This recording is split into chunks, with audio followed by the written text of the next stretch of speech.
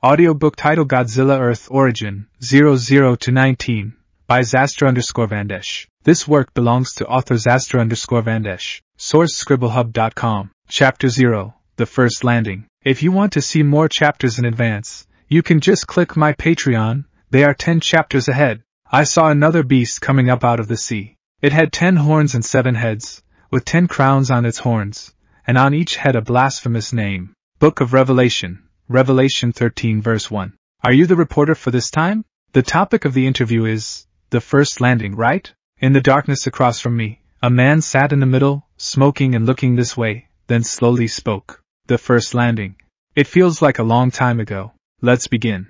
The interview officially started. On that day, after a long absence, I returned to my hometown, Cape Soya, TN. Cape Soya is a city in Hokkaido, Japan, from North America to visit my grandparents and negotiate the demolition. At that time, the second expansion of the Hokkaido Super City Cluster had begun, aiming to establish a connection with the offshore city of Graffitimoni and the supersonic train of the Super City Cluster, with one of the stations being Cape Soya. At that time, Cape Soya was still unknown to the world due to the first landing. Before the landing, it was just a small city located at the northernmost tip of Hokkaido, with a population of barely 200,000. Our ancestral home was located on the southeastern coast of this small city, a very quiet place where you could see Graffitimoni several kilometers away. However, a quiet location also meant that there were no people and the land was cheap. It was precisely because of this that the train did not bypass us but intended to directly demolish our ancestral home and the surrounding houses by compensating us with money. According to the union standards, they should have paid 40 million Vei. But they were only willing to pay 10 million Vei and even threatened my grandparents not to speak out. Of course, my grandparents did not yield to the threat but told the whole family. However, at that time, we didn't have a good solution, so we could only ask me to come back first. In the morning when I received the news, I asked my mentor to come back home with me. At that time, my mentor had achieved a Nobel-level accomplishment.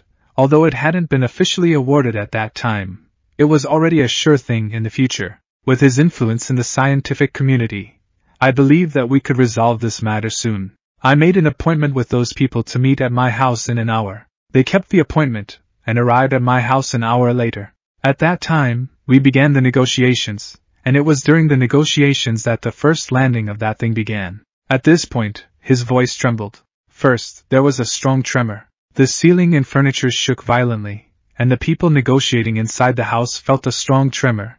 But the negotiations did not stop, they continued. Even the old house built with earthquake-resistant materials 100 years ago could withstand an 8-magnitude earthquake, so this level of shaking was not enough to panic them. The last time people died in Hokkaido due to an earthquake was 20 years ago, and earthquakes today were not deadly. Then came the thunderous sound. After the tremors, thunderous sounds erupted like dry thunder, followed by another tremor, then another thunder. At this moment, someone realized that something was wrong. The negotiations were interrupted, and people went downstairs and gathered in the yard of the old house, looking in the direction from where the sound came, the endless sea surface. Then came the dorsal fin, like a mountain peak. From the endless sea surface, the people who came out could see a large shadow moving in the middle. It was larger than any fishing boat and was advancing towards the shore. Every movement it made caused the earth to shake, and the thunderous sound resounded once again. At this moment, a large crowd had gathered on the shore, attracted by the thunderous sound and tremors. They all saw the shadow underwater. Then, in full view of everyone, the shadow broke the surface of the water, revealing a dorsal fin like a mountain peak. Finally, the embodiment of destruction appeared. The crowd scattered after the appearance of the dorsal fin, and people started running towards a direction away from the shore, desperately running. But it was already too late. Or rather, the people here had missed their chance to leave from the moment it chose to land here, because destruction itself had arrived. 2 minutes later, a massive figure emerged from the sea, standing at a towering 200 meters tall. Its black skin, muscular legs, powerful stance, and sword-like dorsal fins made it seem like a relic from 100 million years ago, transported through time to this place. Its colossal presence exuded a power beyond human comprehension. Its massive tail struck the seabed, causing earthquakes. Every footstep reverberated with a thunderous boom that echoed through the valleys. Roar! The sound transformed into a tangible shockwave, spreading in all directions. The previously calm sea surface was lifted by the sonic impact, creating towering waves nearly 10 meters high. All the glass within 100 meters shattered. Even the crowds that had been running for 2 minutes felt as if their heads had been struck by a heavy hammer. On its dinosaur-like head were a pair of serene eyes. It scanned the dots below, the rapidly moving maglev vehicles, and the towering buildings of graphite that dwarfed even itself. It lowered its head and opened its mouth. And then, light appeared within its mouth. The air emitted a blue glow, a manifestation of ionized air from gamma radiation. 3 seconds after the appearance of the blue glow, the highly energized plasma, confined by a strong magnetic field, pierced through the atmosphere at a speed of 50 Mach. No one could hear the sound it made because, before the sound, the spreading plasma had already incinerated everything in its path. The range of the strong magnetic field was not far, which allowed the spewed plasma to immediately begin expanding after leaving the creature's mouth. However, due to its immense speed, it often struck its target before fully spreading. Upon impact, violent thermal explosions followed. The plasma, with temperatures reaching tens of thousands of degrees, expanded rapidly once freed from the constraints of the magnetic field. The outward thermal pressure generated by the explosion caused the originally 2 to 3 meter wide linear ion beam to expand almost instantly into a massive fireball over 1 kilometer in diameter, with internal temperatures surpassing that of the sun's surface. It engulfed houses, streets, and people on the ground. The colossal creature turned its head, and the flames spewing from its mouth sliced through everything in its path like a cutting laser, obliterating all obstacles. Not only was the land beneath its feet incinerated, but the city several kilometers away was also affected by this devastating assault. By the time the plasma flame reached a distance of over 10 kilometers, it was no longer a mere line confined by magnetic forces, but had transformed into a fiery storm with a width of over 10 kilometers and a length of tens of meters. Skyscrapers hundreds of meters high were instantly covered by the intense heat of the flames.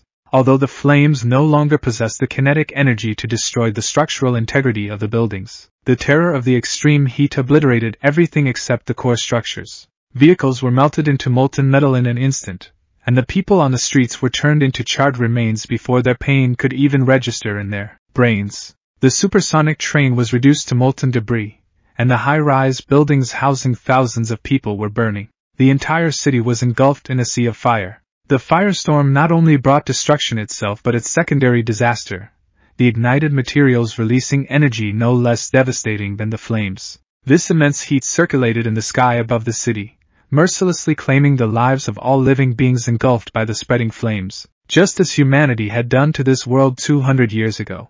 However, this time, humans were the victims. The colossal beast's azure eyes surveyed the burning metropolis, and then, it submerged back into the depths of the sea, disappearing from the gaze of the survivors. On March 16, 2208, at 1300 hours, an unnamed Titan landed from the direction of Cape Soya in Hokkaido, launching an attack on the oceanic city of Graphite before diving back into the ocean. According to later statistics, this landing caused over 500,000 deaths and over 2 million injuries. This unnamed Titan was bestowed with the title of the god of destruction from local mythology. Its name, Godzilla. 19. Chapter 1. The Awakening of Godzilla. If you want to see more chapters in advance, you can just click my Patreon. They are 10 chapters ahead. Walking in the depths of the ocean, the ancient beast once known as Godzilla advanced towards the deep sea. Just like 200 years ago, when it strolled beneath the melting ancient ice caps, today's Godzilla was in a foul mood. Yesterday, it had just awakened from its latest slumber. But then, it discovered something strange in its mind and received peculiar information injected into it. As it opened its eyes from its slumber, besides seeing the pitch-black sea floor, it also noticed something peculiar within its field of view. Host name, Godzilla. Height, 218 meters. Weight, 640,000 tons. Breath, high-temperature plasma. There was a small panel in the upper left corner of its perspective, displaying ancient symbols that detailed all the information about itself. It recognized those characters. They were the symbols the little creatures used in their rituals before its 10 previous slumbers, back when it resided in the land over the sea with darker, salter waters. Over the course of hundreds of rituals, it gradually learned to understand them, so it could comprehend the information displayed. However, understanding the information was one thing, and the transformation itself was another. Those little creatures perished along with the sinking of the land during its slumber. It hadn't seen those symbols since its 9th slumber. So why were they appearing in its field of vision now? And it was being tasked to eliminate its own kind. It glanced down below the panel, where a main mission and several side missions were listed. Main mission: expel humans from the universe. Damn, humans have destroyed the planet's ecosystem. As the representative of this planet, for all the deceased creatures, can you use your atomic breath, Godzilla, to make them leave the universe? Current completion, 0%. Reward: advanced materials, advanced energy sources, planet's ecological restoration. Side mission: first step in expelling the universe. The awakening of the King of Monsters is accompanied by absolute fury. Destroy any human city. Reward: 1 body strength evolution. Side mission: the benevolence of the King of Monsters. These were truly strange missions. Why were they asking me to eliminate their own kind?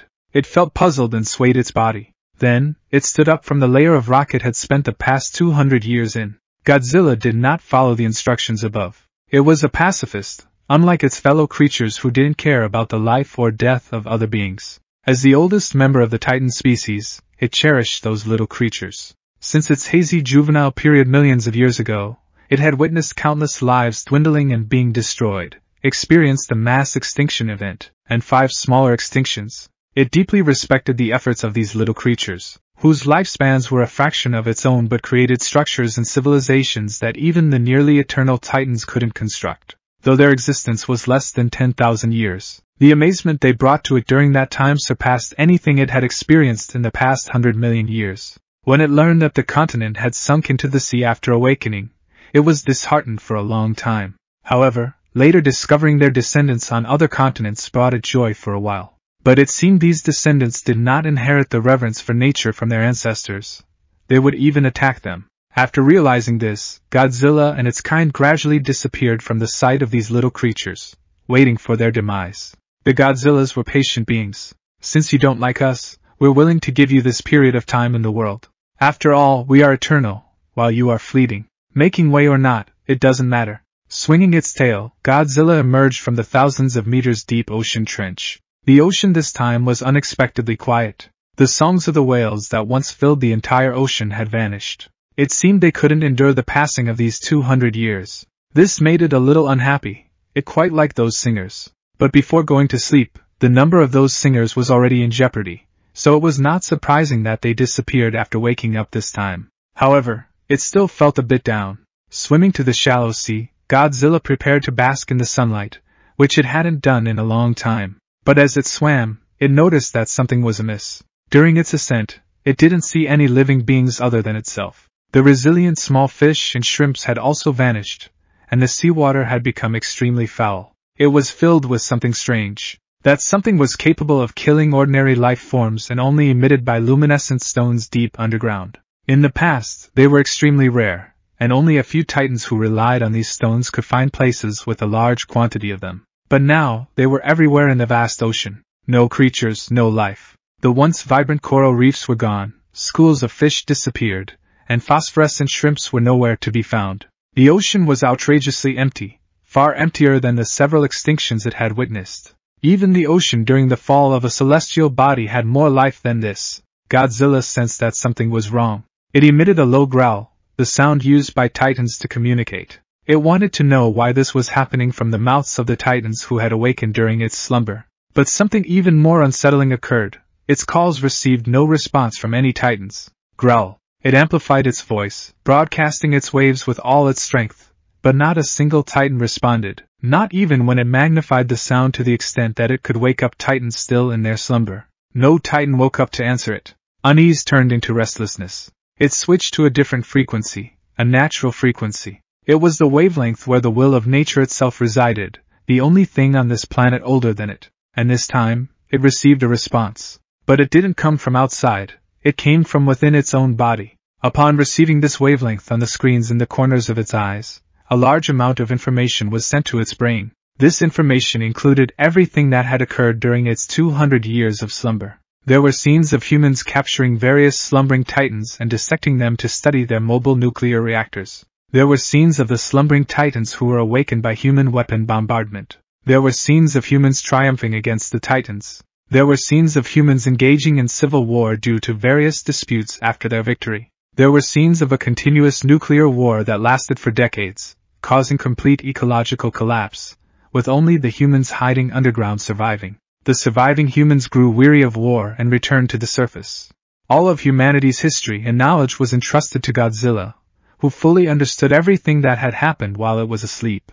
During its slumber, those insignificant little creatures killed all of its kind and started a civil war, leading to a nuclear conflict that lasted for decades. Although the initial warring parties launched hundreds of thousands of nuclear missiles, none of them managed to completely destroy the opposing industrial systems, as both sides had anticipated the outcome and secretly relocated a portion of their industries underground. The war did not cripple everyone at the beginning, so it had to continue. Nuclear weapons were continuously produced and launched, and even if a wave of destruction occurred, as long as 10% of the cities remained, the entire industrial system would not be paralyzed, and the war would continue. Self-sustaining industrial robots were responsible for the production, and as long as one human survived, the war would persist. At this point, the number of remaining humans was no longer the focus of the war. Hundreds or thousands of nuclear bombs were manufactured every day, and the same number were detonated. In the process, nuclear reactors were shattered due to the explosions, releasing unimaginable radiation and creating unprecedented nuclear wastelands. Due to the difficulty for robots to operate under strong radiation, everyone tacitly manufactured dirty bombs. The dirtier, the better. In this situation, humans barely managed to survive thanks to their technology, but other forms of life couldn't withstand the continuous nuclear warfare. This war ultimately led to the extinction of over 99% of terrestrial life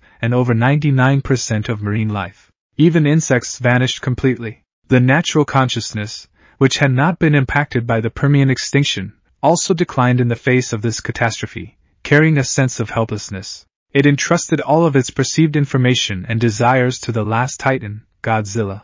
The final wish of the natural consciousness was simple. It wanted Godzilla to eradicate the remaining humans. It wasn't afraid of its own death. It simply feared the end of life on this planet. It was afraid that one day, the wars among technologically advanced humans would kill every microorganism on this planet. Therefore, it requested to expel all remaining humans, so that life on this planet would have a future, and in billions of years, a new ecosystem could evolve. Exile them all, without leaving anyone behind. 16. Chapter 2, Evolution of Godzilla. If you want to see more chapters in advance, you can just click my Patreon. They are 10 chapters ahead. Nature has perished. Godzilla was deeply saddened by this. Although it was unexpected for the humans to kill the Titan monsters, the gargantuan monster could understand it, as the Titans had also killed humans before. While the Titans were near eternal, they were still part of nature, and conflicts and killings among Titans had occurred in the past. As the king of the Titans, the oldest Titan, Godzilla had witnessed the succession and renewal of multiple generations of Titans. So it could understand, but it couldn't accept it. In the past, at least the Titans left offspring, there were still next generations. But now, apart from itself, all Titans no longer exist. Even their descendants are gone. Not to mention the Titans, even the large terrestrial creatures have almost died. This is more severe than any previous mass extinction event. The world's ecosystem has regressed to the Ediacaran period.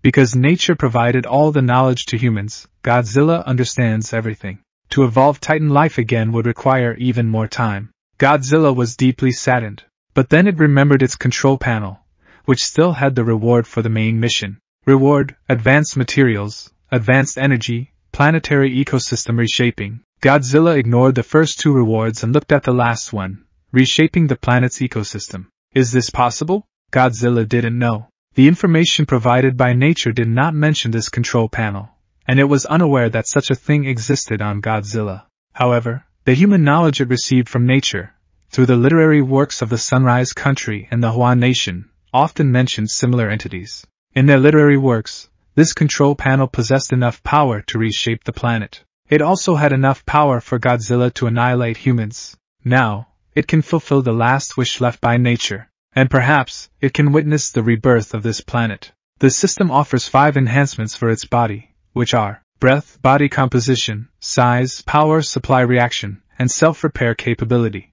Now Godzilla's current situation is as follows. Power supply reaction, magnetic confinement, deuterium-tritium fusion, dormant power of 10 gigawatts, active power of 0.5 terawatts, with a maximum of 300 terawatts. Note 1. Size, 218 meters, mass of 500,000 tons, total length of 389 meters, can be increased through feeding. Body composition: composite armor consisting of carbon fiber muscles, aluminum silicon alloy, and carbon steel. Breath: high temperature plasma, maximum output of 280 terawatts. Self-repair capability: 5,000 tons per day. This is Godzilla's current panel. Based on the knowledge provided by nature, Godzilla realizes that its composition is considered outdated compared to humans. The combination of aluminum silicon alloy, carbon steel, and carbon fiber for its armor is insufficient against the weapons developed by humans before the war. A single electromagnetic cannon shot would create a hole several meters deep,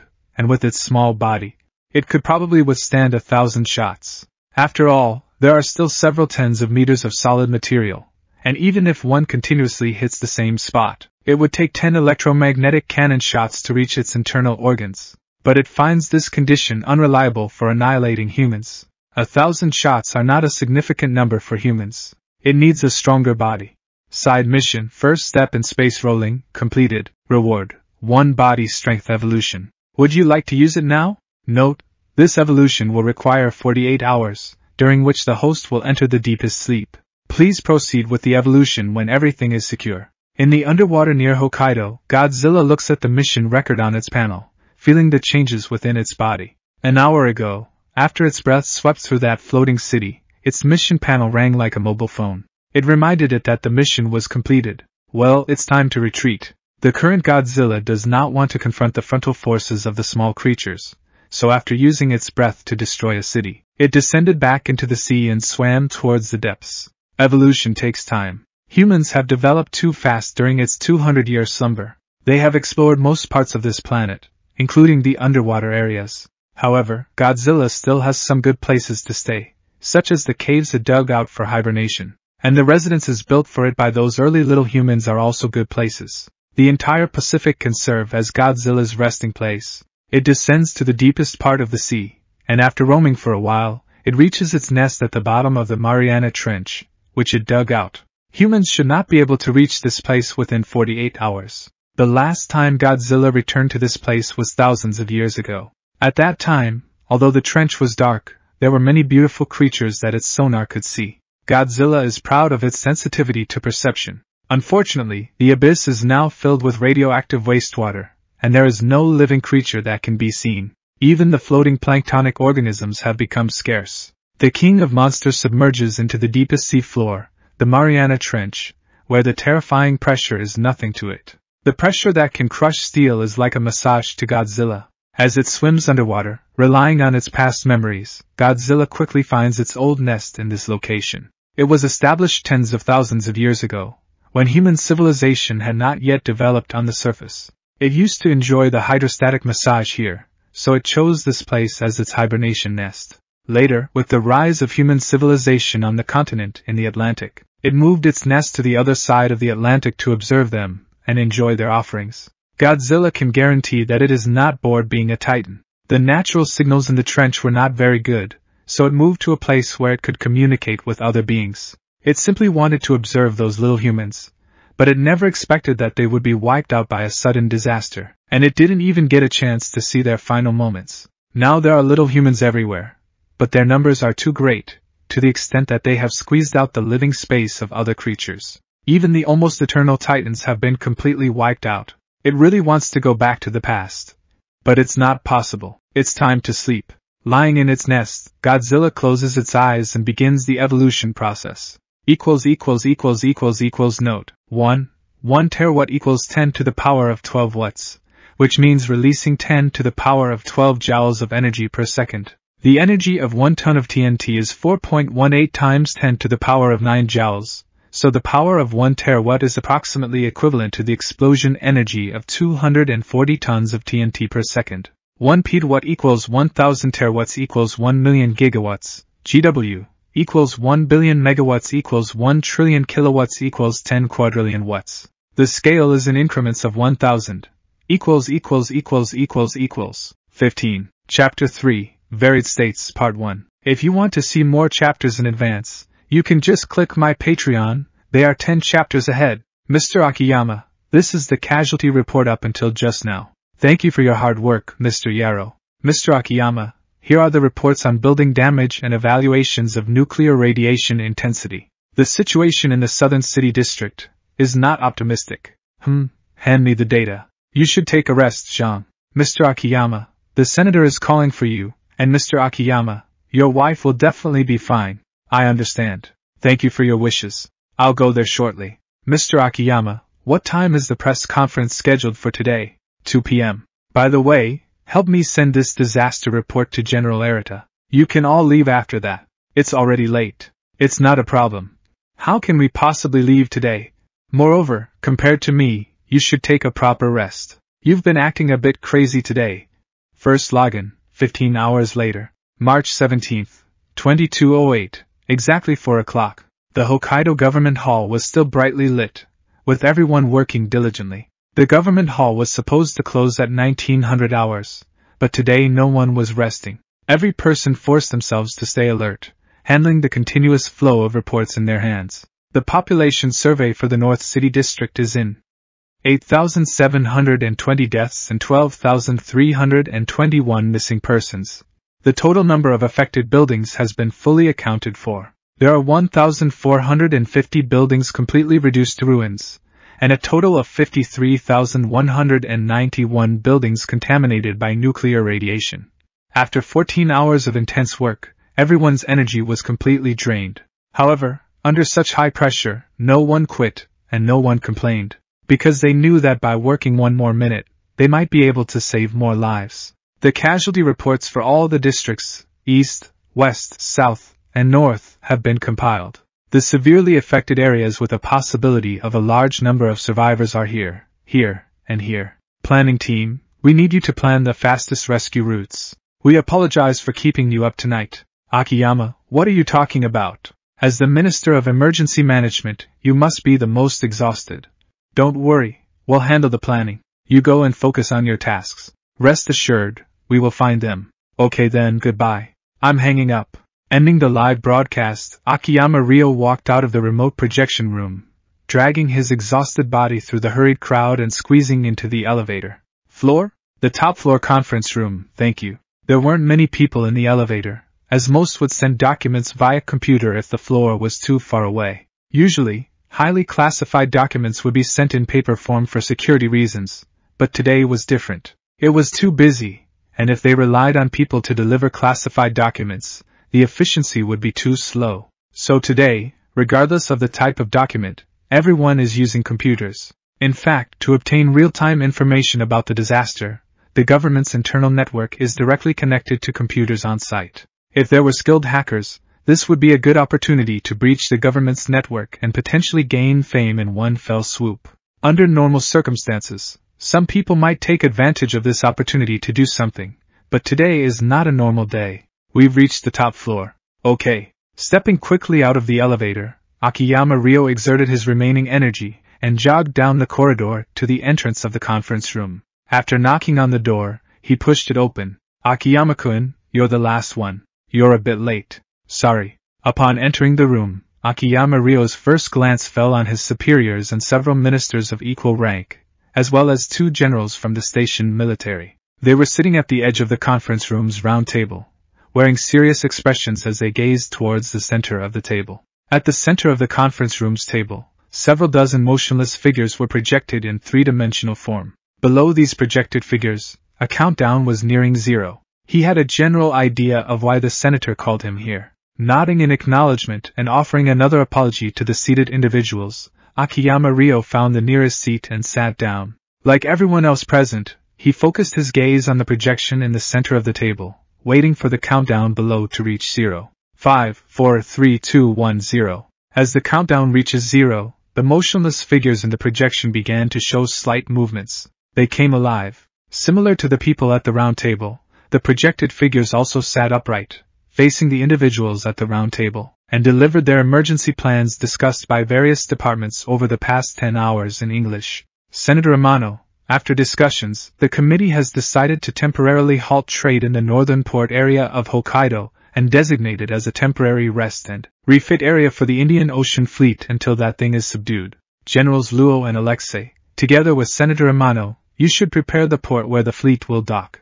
The fleet is scheduled to arrive at your location tonight at 2000 hours. We hope you can clear the port before their arrival. All docking vessels will be redirected to the urban areas of Tokyo, Osaka, and Busan. Additionally, Mr. Chester, the Pacific Fleet Commander-in-Chief, will arrive at your location promptly at 2000 hours to discuss the detailed process of this joint operation. The detailed information about the Indian Ocean Fleet will be sent later. Generals Luo and Alexei, as representatives of the local garrison, your main task in this operation is to support the local material supply for the Indian Ocean Fleet. This is a military proposal. As for the disaster relief plan for Gravitamoni, due to the local government's current loss of administrative capabilities, Senator Amano, we entrust the urban planning to you. An hour from now, rescue teams from Asia, Europe, and the Americas will arrive. The Minister of Emergency Management of Hokkaido should prepare for reception and coordinate the rescue efforts. Rescue supplies, including emergency food, clothing,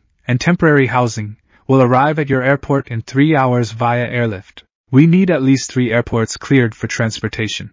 These are the results of our discussions. Farewell, for the future of humanity. Farewell, for the future of humanity. The projection disappeared. The meeting lasted for a total of 35 minutes. During this time, representatives from various departments of the joint effort informed the upper management of the Hokkaido urban area about their emergency rescue and subjugation plans. They devised a detailed plan for everything, from post-disaster reconstruction to the subjugation of that thing. Every matter was quickly processed and digested. After the meeting concluded, Akiyama Ryo returned to his work. 3 hours later, having completed all his tasks, Akiyama Ryo boarded a dedicated vehicle. He was personally heading to Gravitamoni to welcome the rescue teams from different regions and oversee the on-site command. In the car, he looked at the wallpaper on his phone, featuring the smiles of 3 individuals, with the words, "A family never separates." His heart remained restless for a long time. 10. Chapter 4 Varied States Part 2. If you want to see more chapters in advance, you can just click my Patreon. They are 10 chapters ahead. Gravitamoni was one of the 5 ecological restoration zones established by the World United Government, a place that everyone in the world envied and desired to live in. Outside the car window stretched boundless greenery. In terms of forest coverage alone, the Earth now had a much greater forest area than during the nuclear war era 200 years ago. However, its ecology had not fully recovered because this green expanse was devoid of life. There were no animals, no shrubs, and even the trees and grass were of a single species. Although this greenery appeared vibrant, it was essentially no different from a desolate wasteland. The forests covering the planet today were merely new breeds of plants created by humans after the nuclear war. The original native plants had long since perished under constant nuclear explosions and radiation. Initially, in order to transform the barren surface, humans created resilient plants in laboratories that could withstand strong radiation and survive the super-nuclear winter. They scattered these plants in every corner of the planet, hoping that it would return to the era of lush greenery. While the greenness had returned, true vitality remained elusive. After global forest coverage was achieved, humans even attempted to release a series of genetically modified animals into nature, aiming to restore natural balance. However, during the process, humans discovered something. Due to the inherent absence of the food chain, the animals they released either couldn't adapt to the environment, and starved in the wild or exhibited explosive vitality, resulting in pest and animal infestations. Even if humans consciously released multiple species of animals to establish a food chain, it proved futile. The planet was vast and empty, and without human intervention, as long as a herbivore found itself in a place without natural predators, it could easily multiply uncontrollably. Furthermore, the natural predators themselves were too fragile compared to herbivores that could eat anything. Factors such as slow reproduction rates and difficulty in finding food often result in the release of herbivores being hunted down by predators, leaving only a few individuals. Then, when these surviving animals rapidly reproduce, they reach a point where even reintroducing predators would lead to disaster. In such a situation, people were unable to rebuild the entire ecological system of the planet. Instead, they opted for a secondary solution by enclosing specific areas and establishing controlled ecosystems within them. Through human intervention, they gradually created stable regions. The World United Government established a total of 5 such ecological zones and built cities around these zones, promoting them as the future and dawn of humanity. These areas boasted beautiful flora and fauna, purified air, and filtered seawater, making them the best places in the world. Only the wealthiest and most influential individuals could reside there. Akiyama believed in it. Sir, we have arrived. As he gazed at the smiling faces of the family on his phone, Akiyama became somewhat immersed in them. It wasn't until the driver reminded him of their arrival that he put his phone back in his bag, stepped out of the car, and looked around. The buildings in the South Zone have been almost completely leveled. There are charred bodies everywhere and extremely high levels of radiation. Near the point of impact, the breath of that titan pierced through the floating city's levitation panels, causing seawater from below to flood the surface. The entire South Zone is sinking. I'm sorry, boss, but in this situation Although he had already seen such devastation in the photos, the actual scene was more horrifying than he had imagined. Buildings reduced to skeletal remains were surrounded by white cloth-covered bodies. The stench of burned flesh permeated the air, mingling with the smell of disinfectant, creating a nauseating odor. Relatives of the deceased knelt before the white cloth, weeping. Their cries were heart-wrenching. From each building, medical personnel in protective suits occasionally carried unrecognizable bodies towards temporary shelters, racing against death, trying to save as many lives as possible. But it was too late. It was already too late. The race against death was often futile. Most of the time, the result of an all-out rescue effort by medical personnel only meant adding another body under the white cloth. With each occurrence like this, people's spirits plummeted further. This was the most devastating catastrophe in terms of casualties since the nuclear war, a misfortune for the human race. In this suffocating world, Akiyama felt somewhat lost. Are you Mr. Akiyama from the emergency rescue team? While Akiyama was still stunned by the scene, a group of journalists in radiation suits, who were interviewing a medical professional in the distance, noticed him. The crowd that had just surrounded the medical professional, making it difficult to move, suddenly rushed towards Akiyama with microphones and cameras, raising a barrage of questions. I'm a reporter from NHG TV. Can you tell us about the extent of the disaster? Mr. Akiyama, I'm a reporter from CCB TV. What are your thoughts on this catastrophe? I'm from TTDC. Do you know that the whole world is paying attention to this disaster? What can you say about the sudden appearance of the Titan? All sorts of microphones and cameras nearly pressed against Akiyama's radiation suit. He waved his hand, indicating that he had other matters to attend to and couldn't accept interviews. As he walked away from the crowd, he pushed aside the microphones that had come too close. The number of journalists kept increasing, and just when Akiyama was becoming increasingly impatient, the crowd of reporters suddenly dispersed, and a few soldiers in military radiation suits approached him. You are. Akiyama looked at the leader among them, while the other soldiers shooed away the journalists, preventing them from disturbing him. I'm Zhang Peng from the Asian rescue team. Our team leader heard that you were coming and specifically sent me to pick you up. As the leading soldier introduced himself, he also mentioned his background. Pointing towards the distant rows of makeshift tents, he said, Please, we have been waiting for you for quite some time. Ah, yes, sure. Faced with the soldier's enthusiasm, Akiyama felt somewhat overwhelmed. In the conservative Far East region, it was uncommon to encounter such warm greetings upon meeting someone. However, despite feeling overwhelmed, he knew he had a task at hand. Upon hearing that the rescue team had been waiting for him, Akiyama quickly followed Zhang Peng towards the tent. On the way there, Zhang Peng also discussed the three major rescue teams and their respective areas of operation in this rescue mission. The sudden calamity of the colossal beasts caught everyone off guard. After the attack on Graphidemony, the world went into a frenzy. Currently, the top 19 trending topics online are all related to the colossal beast, with the remaining one discussing official rescue operations. It can be said that the world's attention is focused here.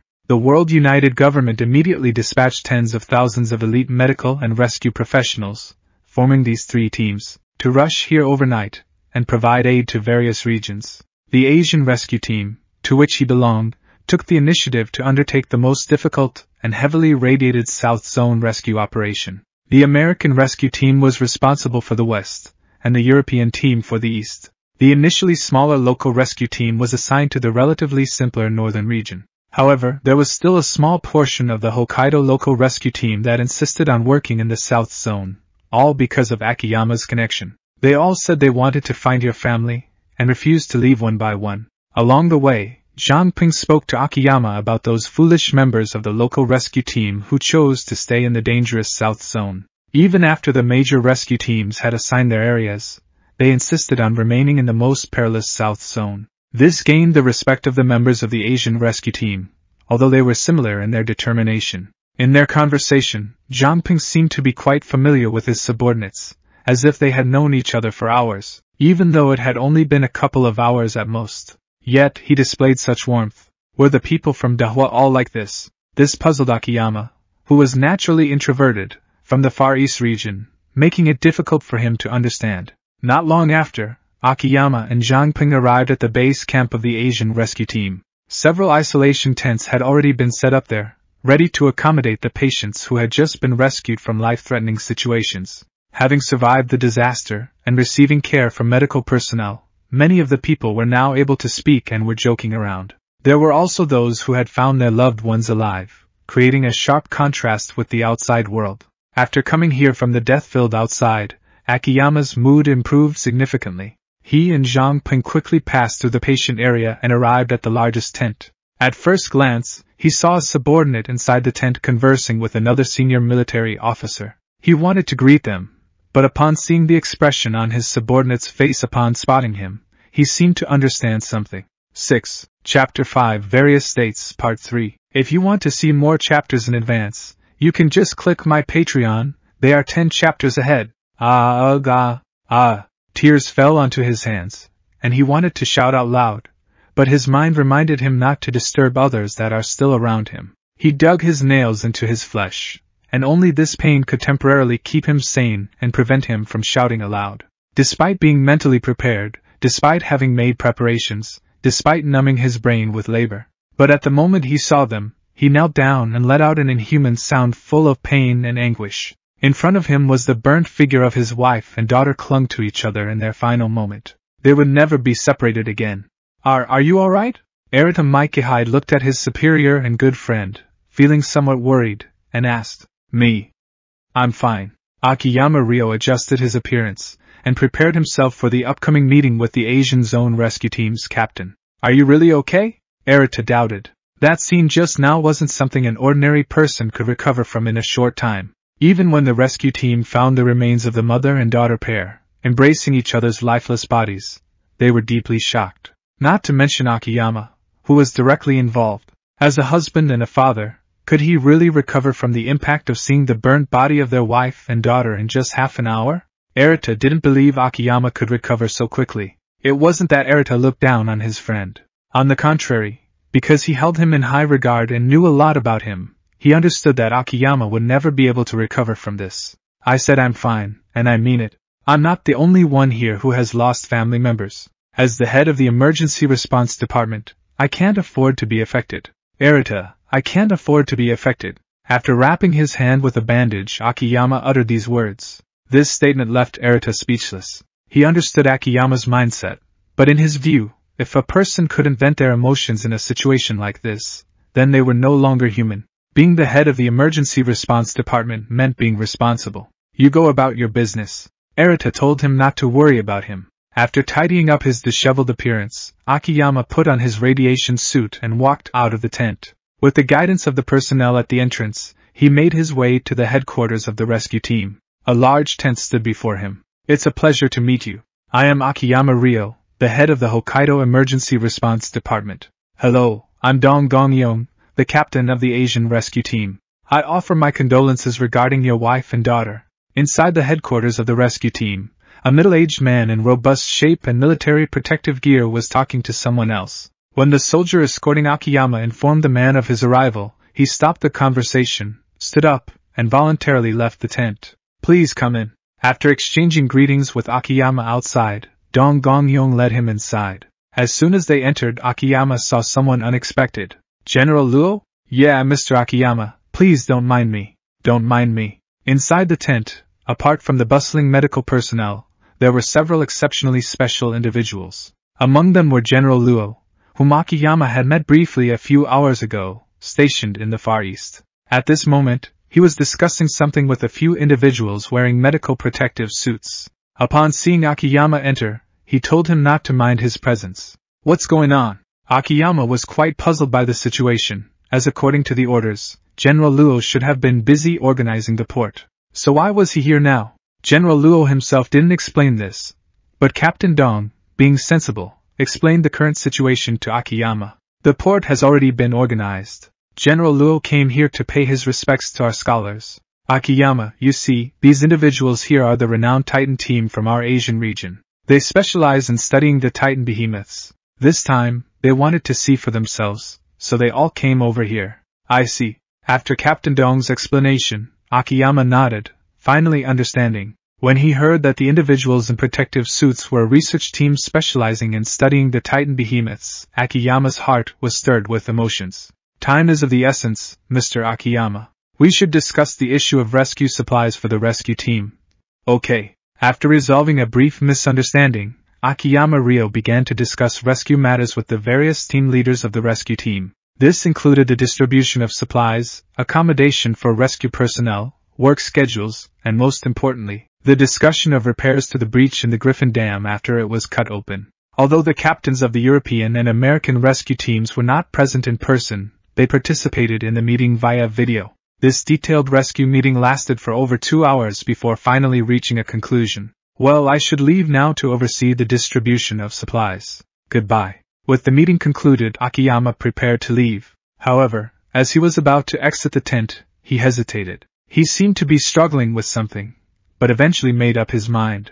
He turned around and said to the group of researchers who were repeatedly playing footage of Godzilla's landing, "Could you please answer a few questions for me? Please, I want to know more about that creature." Saying that, he bowed deeply to the others. The researchers who were watching the video were startled. After hearing the request, they looked somewhat hesitant and glanced at General Luo, who was still present. General Luo looked at Akiyama, recalling the incident with his wife and daughter, and nodded, allowing them to answer Akiyama's questions. If it were a regular search plan, he would never allow it, as there was a risk of leaks that could jeopardize the operation. But this time, they were dealing with Titan behemoths. Even if there was a leak, what difference would it make? Could it target human plans? Could it know in advance where people would search and take shelter? That was impossible. So he agreed, and with General Luo's permission, the researchers stood up and said to Akiyama after a brief pause, "Please, go ahead. What would you like to ask?" As they spoke, they all seemed a bit nervous. After all, this was a high-ranking official, a minister of a metropolitan area. The entire Far East region only had 3 metropolitan areas, and a minister of a metropolitan area was equivalent to a senior government official. Receiving their affirmative response, Akiyama stood up and stared at the faces of the researchers, saying, "I want to ask, what are these Titan behemoths exactly?" Upon hearing this question, the researchers present were somewhat surprised. They had thought that Akiyama would ask about the methods discussed with General Luo on how to find the Titan behemoths. But they didn't expect.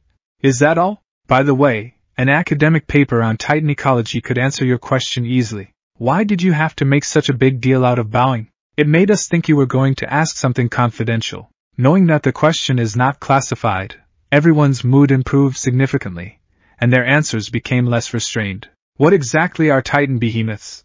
Mr. Akiyama, as someone from the Far East region, you must have watched a lot of monster movies, right?" "Yes. That's right, it's the same thing. Titan behemoths are the monsters from those monster movies, or rather, those monsters were inspired by Titan behemoths. In the field of biology, we categorize the development of life into 2 types, R selection, which emphasizes reproductive capacity, and K selection, which emphasizes individual growth potential. In R selection, the evolutionary direction focuses on reproductive power. If we consider the algae that still exists today as the pinnacle of R selection, then Titan behemoths represent the pinnacle of K selection, living beings with a nuclear fission reactor inside their bodies. In the past, humanity believed that such life forms did not exist until the eve of the nuclear war, when we discovered the existence of these marvelous creatures. It even sparked a craze for giant monster works, but unfortunately, we soon exterminated them.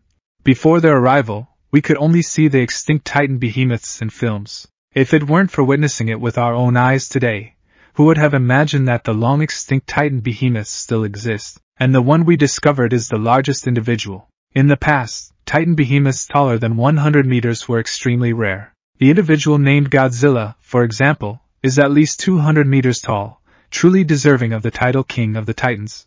It would have been better if this hadn't happened. What a pity.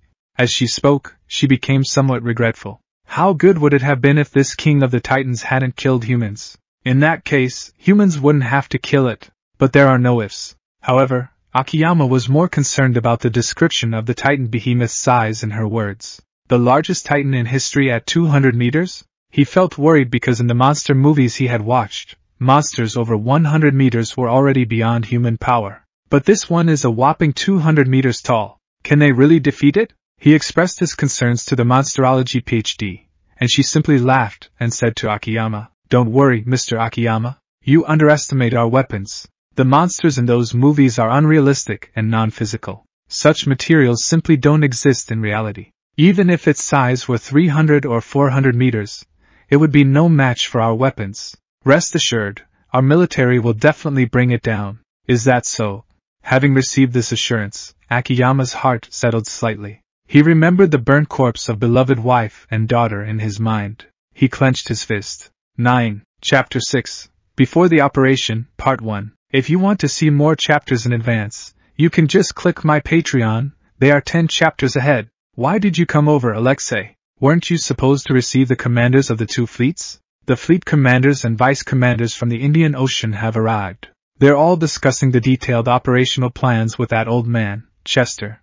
I couldn't get a word in, so I just came back. When I returned, I hardly saw anyone. After thinking it over, I decided to come and talk to you. I feel really frustrated today. The nuclear submarines from the entire Pacific Fleet and the Indian Ocean Fleet will participate in this extermination operation. It's unexpected that those naval folks who desperately insisted on maintaining submarines actually have a day where they are useful. This time, it's us who are useless. The longer we stay there, the more frustrated I feel. I have a feeling those old fogies are laughing at me.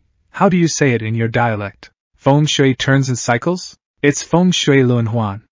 Tien, Feng shui luan huan can be understood as the concept of rotating or changing the arrangement or placement of objects or elements, according to the principles of Feng shui. It suggests the idea of periodically adjusting the Feng shui arrangements in a space to maintain a balanced and positive energy flow. Yes, that's it. It's our turn this time. In the past, we laughed at those guys who had no place to showcase their skills and could only help us transport supplies and provide support. But this time, we have become their support. It's indeed a Feng shui luan huan situation. It certainly is quite a Feng shui luan huan, but this time, it's the naval folks who will have the chance to display their might in the end.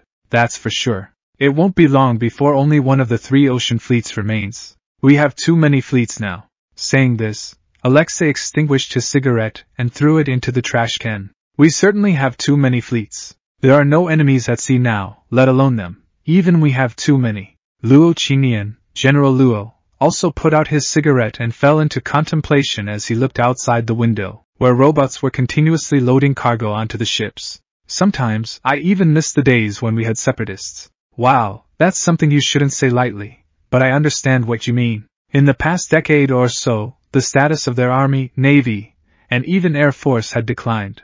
From the turbulent era 100 years ago, when humanity had just ended the nuclear war and established a unified government, relying on large-scale military forces to maintain stability, to several decades ago, when there was a hidden undercurrent of terrorist attacks by separatists all over the world. And more recently, in the past 10 years, there hasn't been a single terrorist or extremist attack in the world, a state of complete peace. As time passed, the role of the military became increasingly awkward. The army was still somewhat relevant since they had criminals, large-scale criminal organizations operating in the shadows, and terrorists to target. But what about the Air Force and Navy? They truly had no purpose anymore. The last time battleships and nuclear submarines truly engaged in combat was over 80 years ago. Back then, they weren't using advanced technology. It was simply a matter of dealing with pirates and outlaws. The world has long been unified, and there are no more enemies on Earth. And if there are enemies in space, it's not the concern of the Navy. So, the Navy has always been at the bottom of the military hierarchy.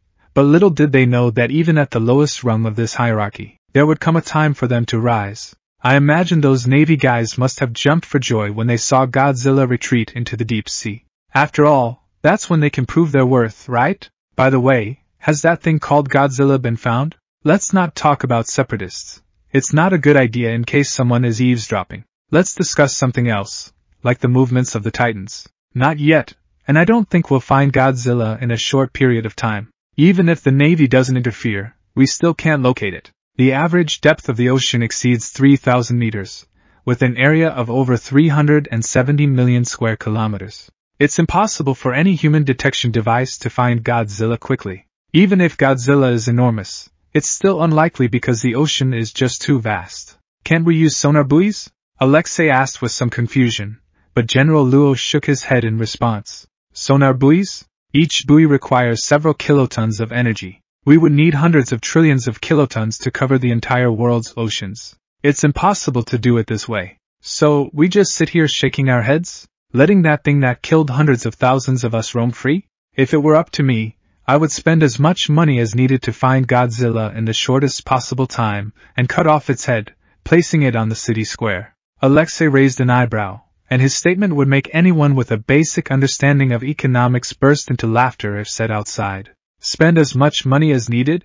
That would lead to a complete economic collapse. The losses would only increase. Even though he held the rank of Major General, he still spoke like an immature kid. However, General Luo, who listened to his words, couldn't find it amusing.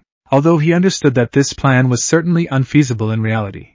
When he thought about the wailing people and charred bodies he saw today in Graffitimoni, he wanted to support Alexei's childish idea, even if it was completely detached from reality. For now, let's not dwell on these matters. Tomorrow, the Navy will conduct the first underwater search. Hopefully, they'll find Godzilla soon. I hope the Navy personnel have a sense of conscience, and won't intentionally ignore it to maintain their position. All we can do now is wait. Wait until the day we find Godzilla and kill it. As he said this, General Luo lit another cigarette. His office, or rather the entire military garrison, was lacking in people. This was also due to policy factors.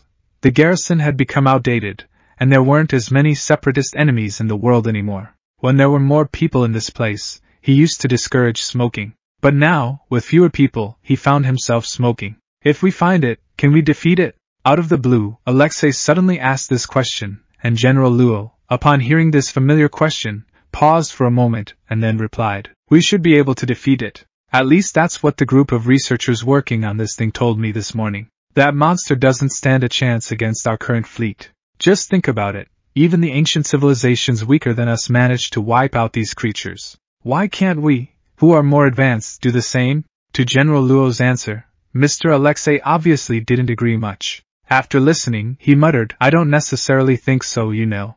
The Navy personnel have never been in combat before, while we've at least fought against terrorism. But those Navy folks, they're all inexperienced recruits. And although our technology has advanced, the number of our fleet has decreased significantly. The Navy's nuclear submarines, combined in all three oceans, amount to only 30, which is less than what a single country had before a major war, not to mention the other naval forces. So, I don't think these fleets will necessarily win."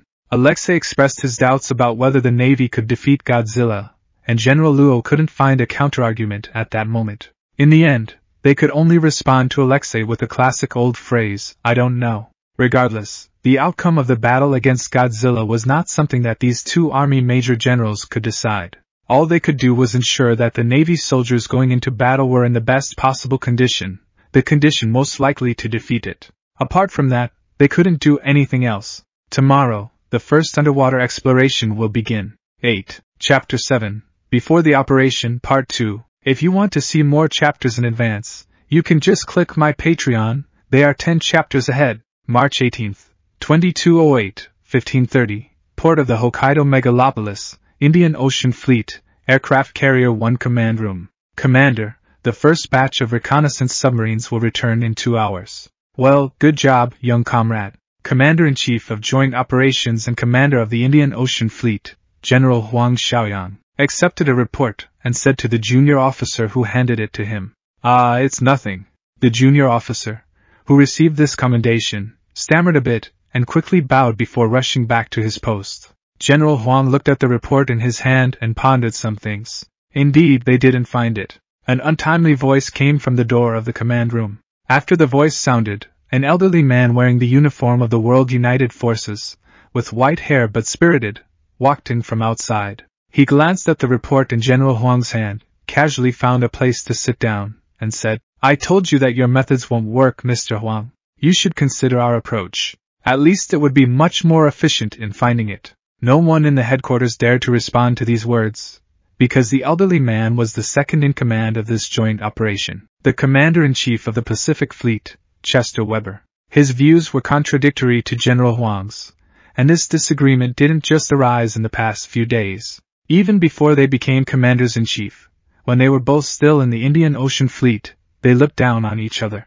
After all, one was a pure naval officer, while the other had transitioned from the army to the navy. It was normal for them to have animosity towards each other. Yesterday, as soon as General Huang arrived, the two of them had significant differences in their methods of searching for Godzilla.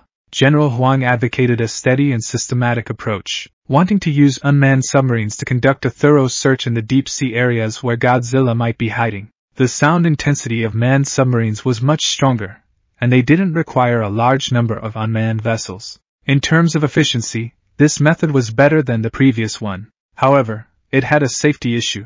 Commander Weber's proposed solution was to disperse nuclear submarine groups for the search. In other words, if Godzilla was successfully located, it could also detect the submarines and launch an attack. This was extremely unsafe for individual nuclear submarines. If one of them was destroyed by Godzilla, the losses would be tremendous. Compared to that, the unmanned vessel approach was much better. However, the efficiency of unmanned vessels was too low.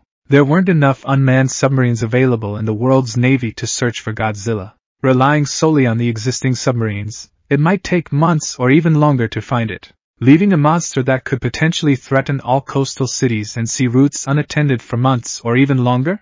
Not everyone could accept that. General Huang, knowing the sarcastic nature of Commander Chester, didn't refute him even with a single word. He was well aware of their long acquaintance and his cantankerous temperament.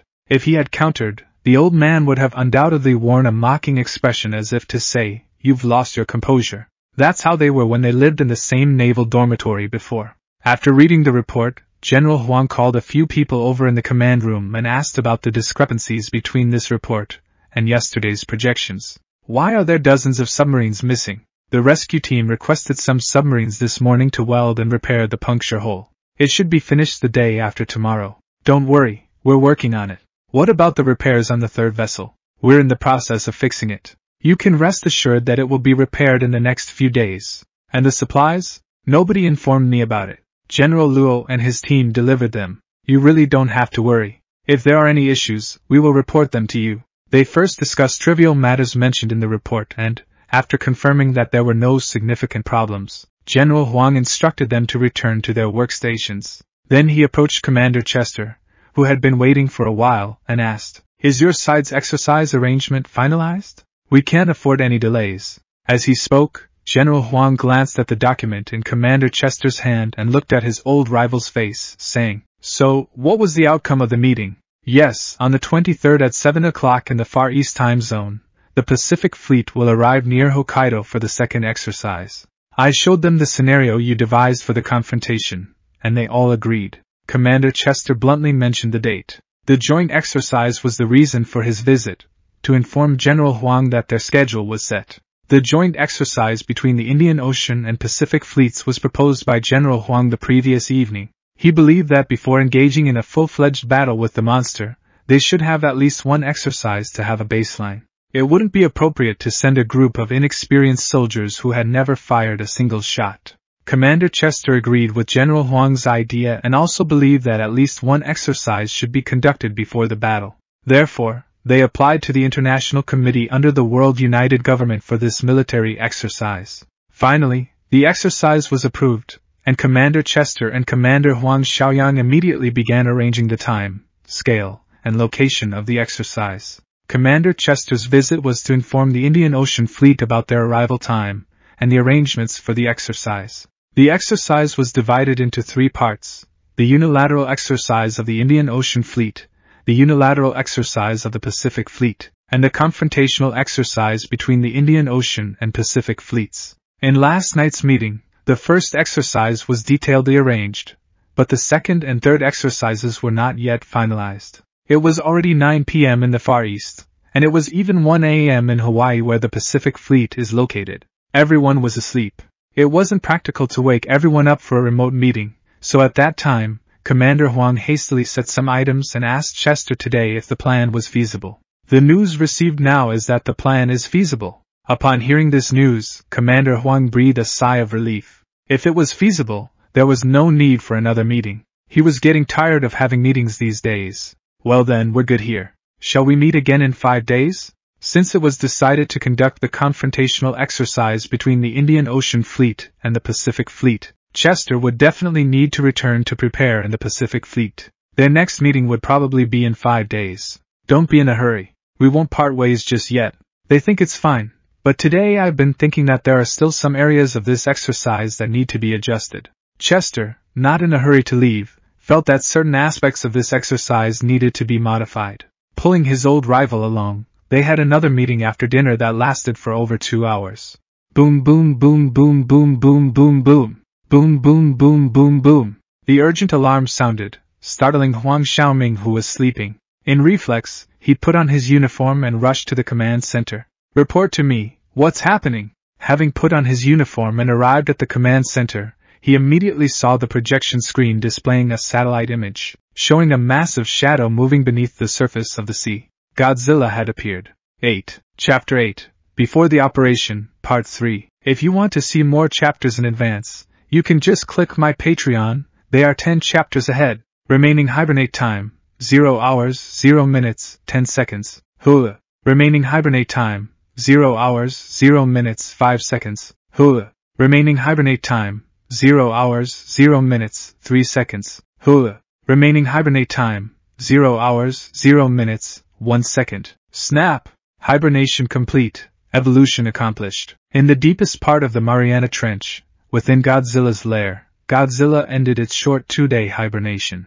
Roar! Stretching lazily, Godzilla emerged from its lair, standing tall in the water with a body that was even larger and more robust than before. At the same time, it summoned the system panel that it didn't know what it was, but indeed found it useful, to see how much it had grown. Host name, Godzilla. Energy supply reaction magnetic confinement deuterium tritium fusion. Hibernate power 15 gigawatts. Active power 1 terawatt. Peak output 300 terawatts. Instantaneous power can reach 10 petawatts. Body size.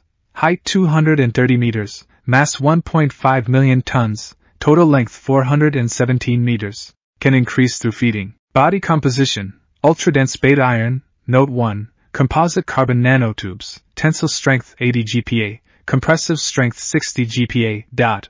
Breath. High temperature plasma. Peak output 280 terawatts. Instantaneous power can reach 9.9 petawatts. Self-repair capability. 1,000 tons/day. That's the system panel for Godzilla after waking up from its sleep this time. Its already muscular body expanded once again, and its arms were no longer slender but filled with muscular bulk, though still short. The muscles on its body were now incredibly strong and terrifying, making its entire physique larger and more imposing, almost suffocating to behold. Its body underwent more than 10-fold enhancements in this evolution. Carbon fiber transformed into carbon nanotubes, and the combination of aluminum-silicon alloy and carbon steel became ultra-dense beta iron. The tensile strength of its muscles increased from 5 GPa to 80 GPa, an overall improvement of over 10 times, surpassing its previous self by a significant margin. The defense capability of its body soared from a few hundred MPa of carbon steel to 60 GPa, a nearly 100-fold increase, granting it armor capable of withstanding any attack in the world. Its own body also underwent expansion, with its height growing from 218 meters to 230 meters, and its total length increasing by over 10 meters. Furthermore, and more importantly, its weight skyrocketed in this evolution. It was probably due to the change in its composition. Ultra-dense iron was naturally heavy, much heavier than its previous self. In addition, there were new elements in its breath and energy supply reaction, instantaneous power. According to the panel's explanation, it was a technique similar to charging up, allowing it to unleash a stronger strike after a long period of accumulation. With so many upgraded functions, this evolution could truly be called a thorough major upgrade. Godzilla was highly satisfied with this evolution, and it would be even more satisfied if there weren't any attributes that were left behind.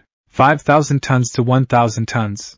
Among the many upgraded attributes, its self-repair capability decreased instead of increasing. From the previous 5,000 tons per day, it became 1,000 tons per day. What is self-repair capability? Simply put, it indicates how much flesh Godzilla can regenerate in a day after being well-fed. The change from 50 tons to 1,000 tons means that previously, a wound that could be repaired in a day now takes 5 days to fully heal. After completing the evolution, due to the difficulty of manufacturing the materials that make up its body, its repair speed unavoidably slowed down.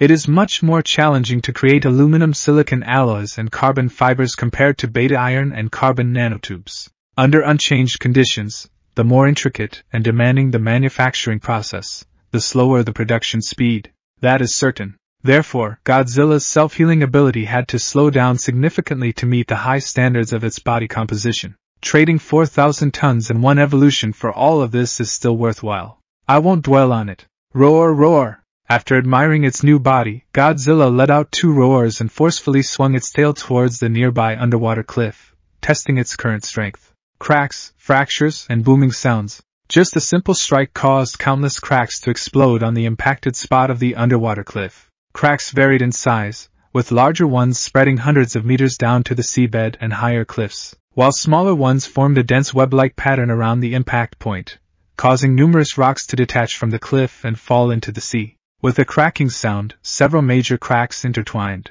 Then, the giant rocks, hundreds of meters high and dozens of meters thick, where the cracks were located, collapsed in a burst of dust, falling onto the seabed. Godzilla was highly satisfied with its current destructive power. In the past, if it had demonstrated its strength like this, the other titans would surely be amazed. However, they were no longer around. In its billions of years of extended life, each slumber took hundreds or even thousands of years, and every awakening meant the potential disappearance of familiar lives. Only fellow titans could survive through its countless long slumbers. But this time, its hibernation period had shortened, to the point where even those little guys wouldn't be engulfed in the torrent of time. However, the titans who had accompanied it through thousands, even tens of thousands of slumbers, were now forever beyond its reach, even though this slumber was the shortest in its life. Woo, woo! The joy that originated from its evolution was replaced by another emotion. Godzilla's low moan echoed underwater, but there was nothing to respond to it. After a brief moment of sadness, Godzilla rallied itself. It still had the planet's entrusted wish to fulfill. It had yet to drive away all the humans on this planet. Its colossal tail swayed underwater. Although its density had increased significantly after the evolution, surpassing the density of seawater, it could no longer rely on buoyancy to resurface. However, leveraging the multiplied strength, Godzilla swung its tail at a faster speed and swam towards the dark abyss, heading towards the boundless sea surface.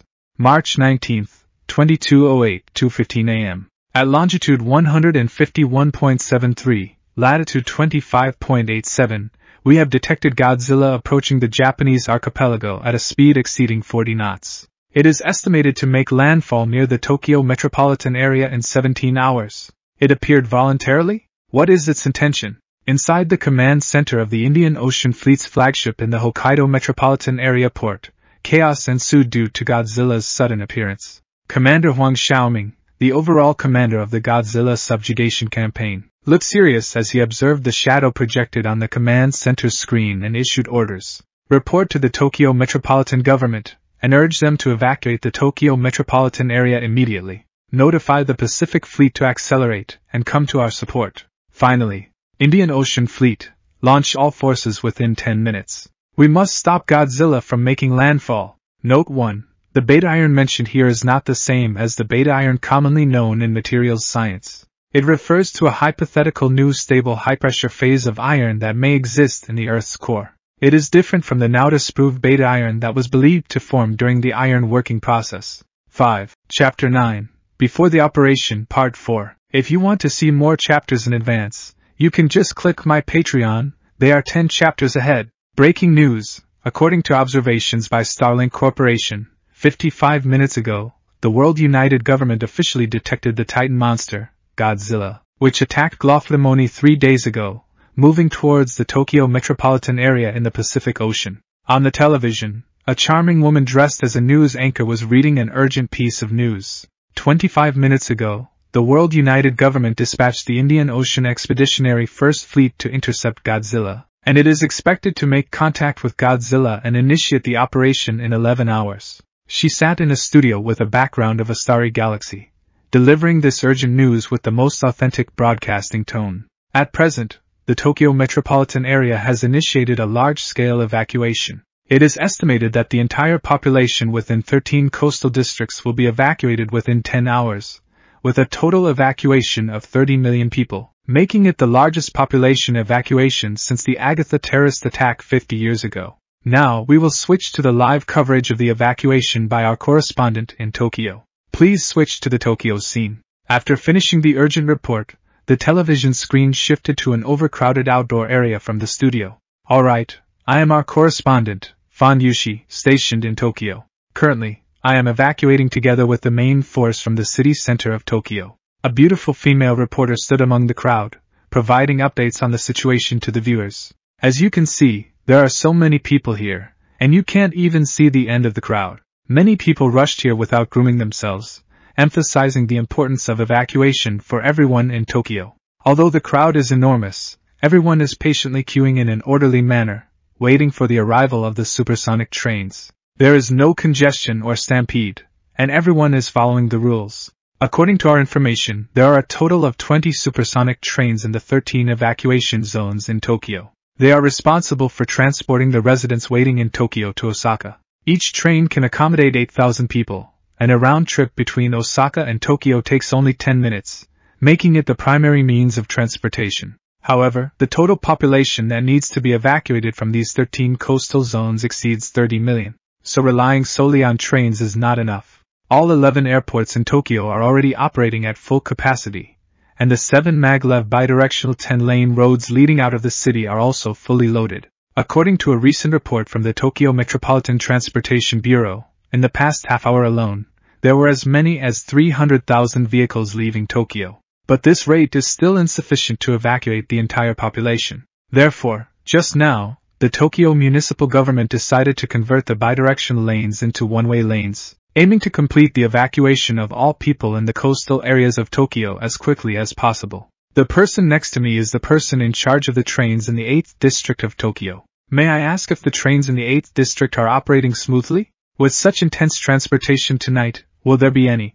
Click. Slumping on the couch, Akira Akizuki turned off the television and stared at the ceiling. Has it emerged so quickly? Working continuously for 60 hours without rest, Akira Akizuki suddenly fainted during a meeting a few hours ago. He woke up leisurely only when his good friend, Arita, carried him back to his home in Hokkaido. With the rapid development of robotics technology, the rescue operations for personnel have been mostly completed in these past 2 days. What remains is the handling of the nuclear wasteland contaminated with radiation. Unlike the urgent nature of rescuing people before, even if he doesn't go to work for these few days, it won't cause any significant losses. So Arita told him that the intention of the members of parliament was for him to rest during these few days and go over afterward when he's fully recovered.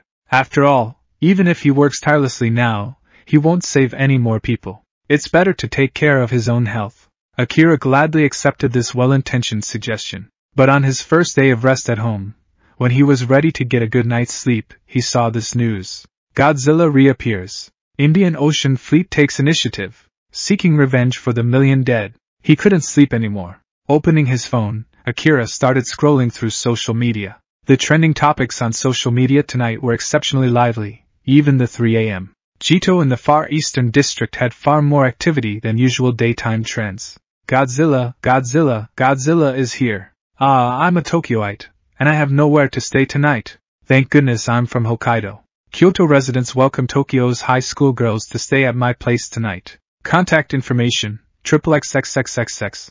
Why do we Tokyoites have to be so unlucky? The majority of social media posts are filled with meaningless content, consisting mostly of complaints, pleas for help from Tokyo residents who need to evacuate, and the gloating of people from other regions. There are also some Tokyo residents who express their desire to stay home tonight instead of evacuating. However, among the sarcastic remarks from internet users, there are also some people who advise against this and urge them not to take such risks. Although everyone doesn't believe Godzilla will successfully make landfall, it's always better to be cautious. Life is precious, you idiot. These words can be considered as strangers showing concern. There are still good people in this world, but there are also plenty of jerks. Godzilla taught those noble people in G-Force a lesson last time. Is he going to teach those arrogant Tokyo ghosts a lesson this time? Haha. This tweet infuriated Akira Akizuki when he read it. Just as he was about to curse the person, a message appeared on the screen stating that the owner of the tweet had been permanently banned. That's more like it. After scrolling through Twitter for an hour, Akira was starting to feel tired. However, he came across a headline that caught his attention. He knew he wouldn't be able to sleep tonight. Star Chain Corporation, Godzilla Annihilation Battle, live broadcast. Thanks to the powerful satellite system of Star Chain Corporation, we will be tracking Godzilla comprehensively in the next 24 hours, from before the battle to the actual confrontation. Join us and witness the destruction caused by this colossal beast. It was a live stream, organized by Star Chain Corporation, the first to discover Godzilla. This live stream featured the ongoing movements of Godzilla. Although the current view was just a blurry ocean, the outline of the shadow beneath the surface could still be seen. That was Godzilla moving forward.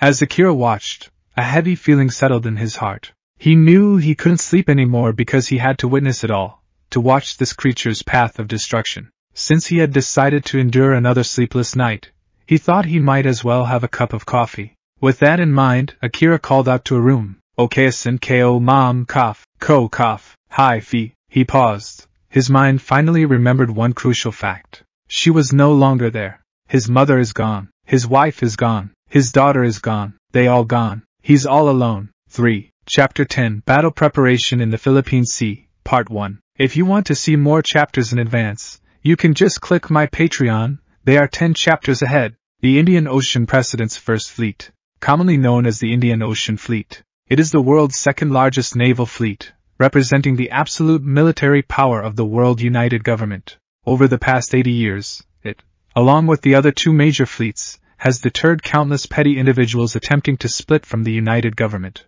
Although the main fleet has never fired a shot in direct combat, it still hangs like the sword of Damocles over the heads of separatists. And today, it will unleash its wrath upon the creature that has killed more humans than any other in the world, transforming the looming sword into a tangible strike. 9 superconductive magneto-hydrodynamic propulsion submarines serve as the main combat force, supported by 5 anti-submarine destroyers and 7 missile destroyers as secondary forces.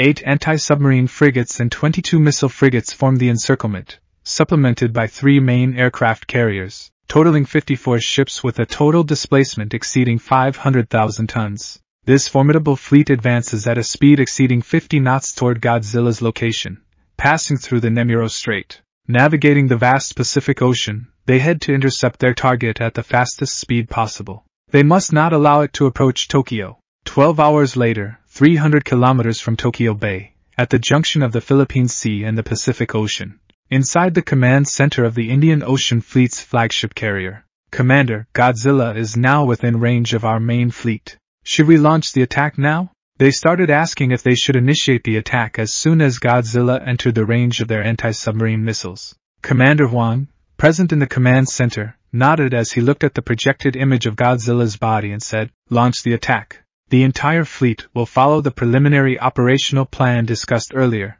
Surrounded according to the plan, prioritizing long-range engagement. Pound it to pieces outside of its range." "Yes, sir." The fleet was well prepared for this. During the 12 hours leading up to the arrival of the Indian Ocean Fleet, detailed operational plans were formulated based on real-time satellite imagery, landing images from previous days, and a series of recommendations from overseas Titan experts and weapons specialists. With the nuclear submarines as the core force, they would conduct primary attacks within a range of 5 nautical miles using large torpedoes. Simultaneously, they would deploy a large number of naval mines in the deep sea surrounding Godzilla, forcing it to endure saturation attacks in shallow waters.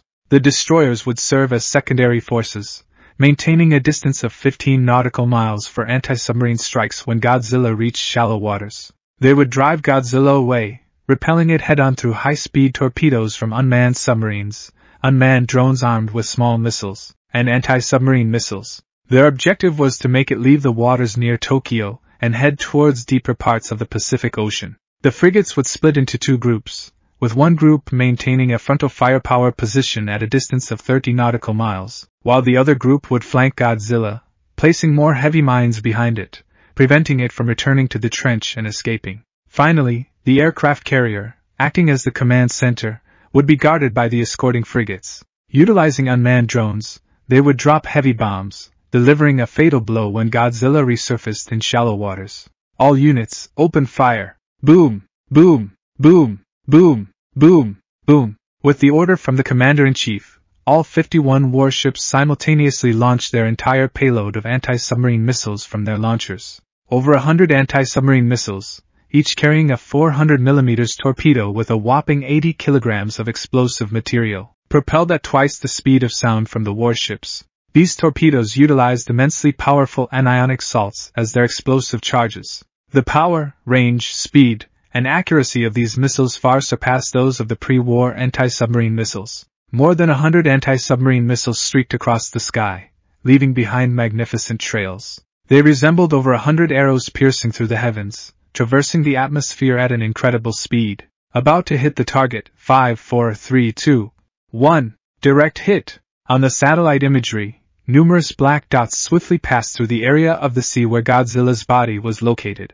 The missiles descended from the sky and plunged into the water, generating several meter-high water columns directly above the spot where Godzilla's figure resided. The impact made the shadow beneath the water clearer. This was evidence of the missiles hitting their target. What's Godzilla's reaction? Did it slow down? The shadow representing Godzilla darkened once again, indicating that it was undisturbed and still moving slowly beneath the water. Although everyone anticipated that this wave of attacks wouldn't severely harm it, seeing it firsthand couldn't help but weigh on their hearts. Could this truly be considered a living being? Could any creature remain unaffected by such an onslaught? These thoughts flashed through everyone's minds, and at the same time, the personnel in the command center began accessing satellite measurements to determine if there were any changes in Godzilla's behavior after enduring this saturation. Attack. No change in speed, no change in direction, no change in depth. Could it be that the previous attack didn't even qualify as a disturbance for it? This was an explosive charge using anionic salts. Although there was a significant difference compared to the media's exaggerated claim of being 100 times more powerful, it was still several times or even 10 times stronger than TNT explosives. Over 100 missiles of this kind could flatten all the buildings within a 300-meter diameter circle in a city. But now, this powerful weapon seemed to have no effect on this creature. Report to the commander, there have been no changes on the enemy's side. No deceleration or diving behavior, no signs of being intimidated. An observer reported to the overall commander, deviating slightly from the original plan. According to their formulated plan, while Godzilla wouldn't be heavily injured, it was supposed to sink into the depths after the attack. Titanic creatures possess this intelligence. They can discern that the threat comes from the sky, so in order to evade it, they choose to dive. Is that so? Stick to the original plan. Its failure to dive is actually advantageous for us. Destroyers and nuclear submarines advance, and will provide support from the periphery. Start bombing with unmanned drones now. We need to inflict significant damage on it before it dives. We must exterminate it. Yes. After the first wave of attacks, the fleet initiated the second round of assault. A total of 150 unmanned carrier-based bombers, accompanied by 30 military unmanned submarines, closed in on Godzilla ahead of the main force. They would carry torpedoes far more powerful than before to strike Godzilla. According to the original plan, they aimed to kill Godzilla outside the Japanese archipelago.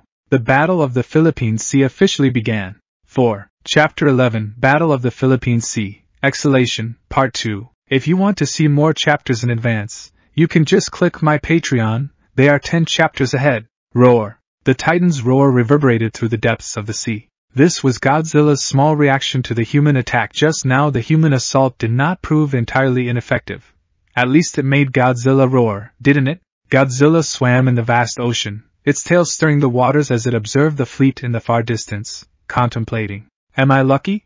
Just as I emerged, I encountered the human military. One of its secondary missions was to destroy a large-scale human force. It failed to complete that mission during its previous landfall, but this time, it should be achievable, right? Secondary mission, the mercy of the Monster King. Arrogant humans always believe their weapons and military are invincible in this world. However, the Monster King has a different perspective. To make humans understand this fact, the merciful Monster King decides to demonstrate it personally. Reward: 1 evolution of the power supply system. Godzilla hadn't completed this mission yet. It was quite curious to see how far its evolution could progress, and whether the degree of enhancement would surpass that of physical strengthening. However, compared to this mission, Godzilla actually wanted to complete another secondary mission more. After completing this evolution, 5 new missions would be added to its panel, corresponding to 4 directions other than the power supply system, and an auxiliary function. As for that auxiliary function, Godzilla was very eager for it. Secondary mission, Human Nest, Desolate Wasteland. Humans are cunning creatures, easily hiding and regrouping once a few escape. So, destroy a human city. Ensure that the population density in the city is less than 100 humans per square kilometer. Reward, Human Radar, helping you locate the whereabouts of every human on Earth. This feature would be of great assistance to Godzilla's dream of driving humans out of this universe. It would strive to complete this mission. However, before that, it needed to defeat the fleet in front of it.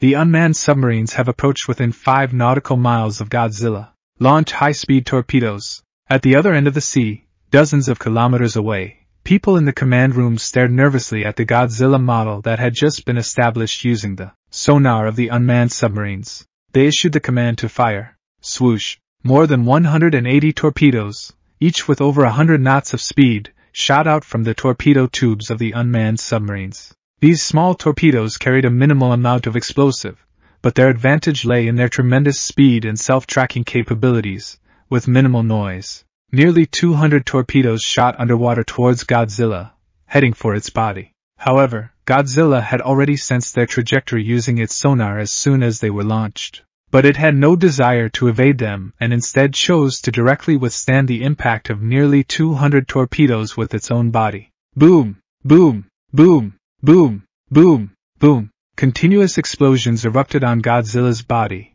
numerous bubbles burst forth, and the explosion displaced and evaporated the seawater, forming bubbles enveloping Godzilla with high-temperature gas exceeding 1,000 degrees Celsius. For a moment, the projection of Godzilla in the distant command room experienced slight fluctuations due to the interference caused by these bubbles. In the command room, Commander Huang and others stared at the fluctuating projection of Godzilla, waiting for the subsequent data. This projection model was a 3-dimensional representation of Godzilla scanned by the sonar of the unmanned submarines, providing a detailed depiction of Godzilla's entire body. With it, they would no longer be puzzled about Godzilla's physical condition like they were when relying on satellite imagery. Through it, they could see the complete situation of Godzilla's body, where it was injured, where it was bleeding.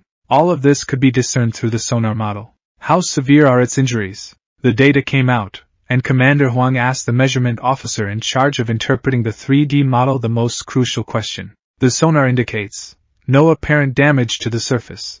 How is that possible? The observer answered the question with an incredulous expression. In the display of the 3D sonar, there were no visible signs of damage on Godzilla's exterior. How could that be possible? Accepting that it suffered only minor injuries would have been understandable. But to be completely unharmed?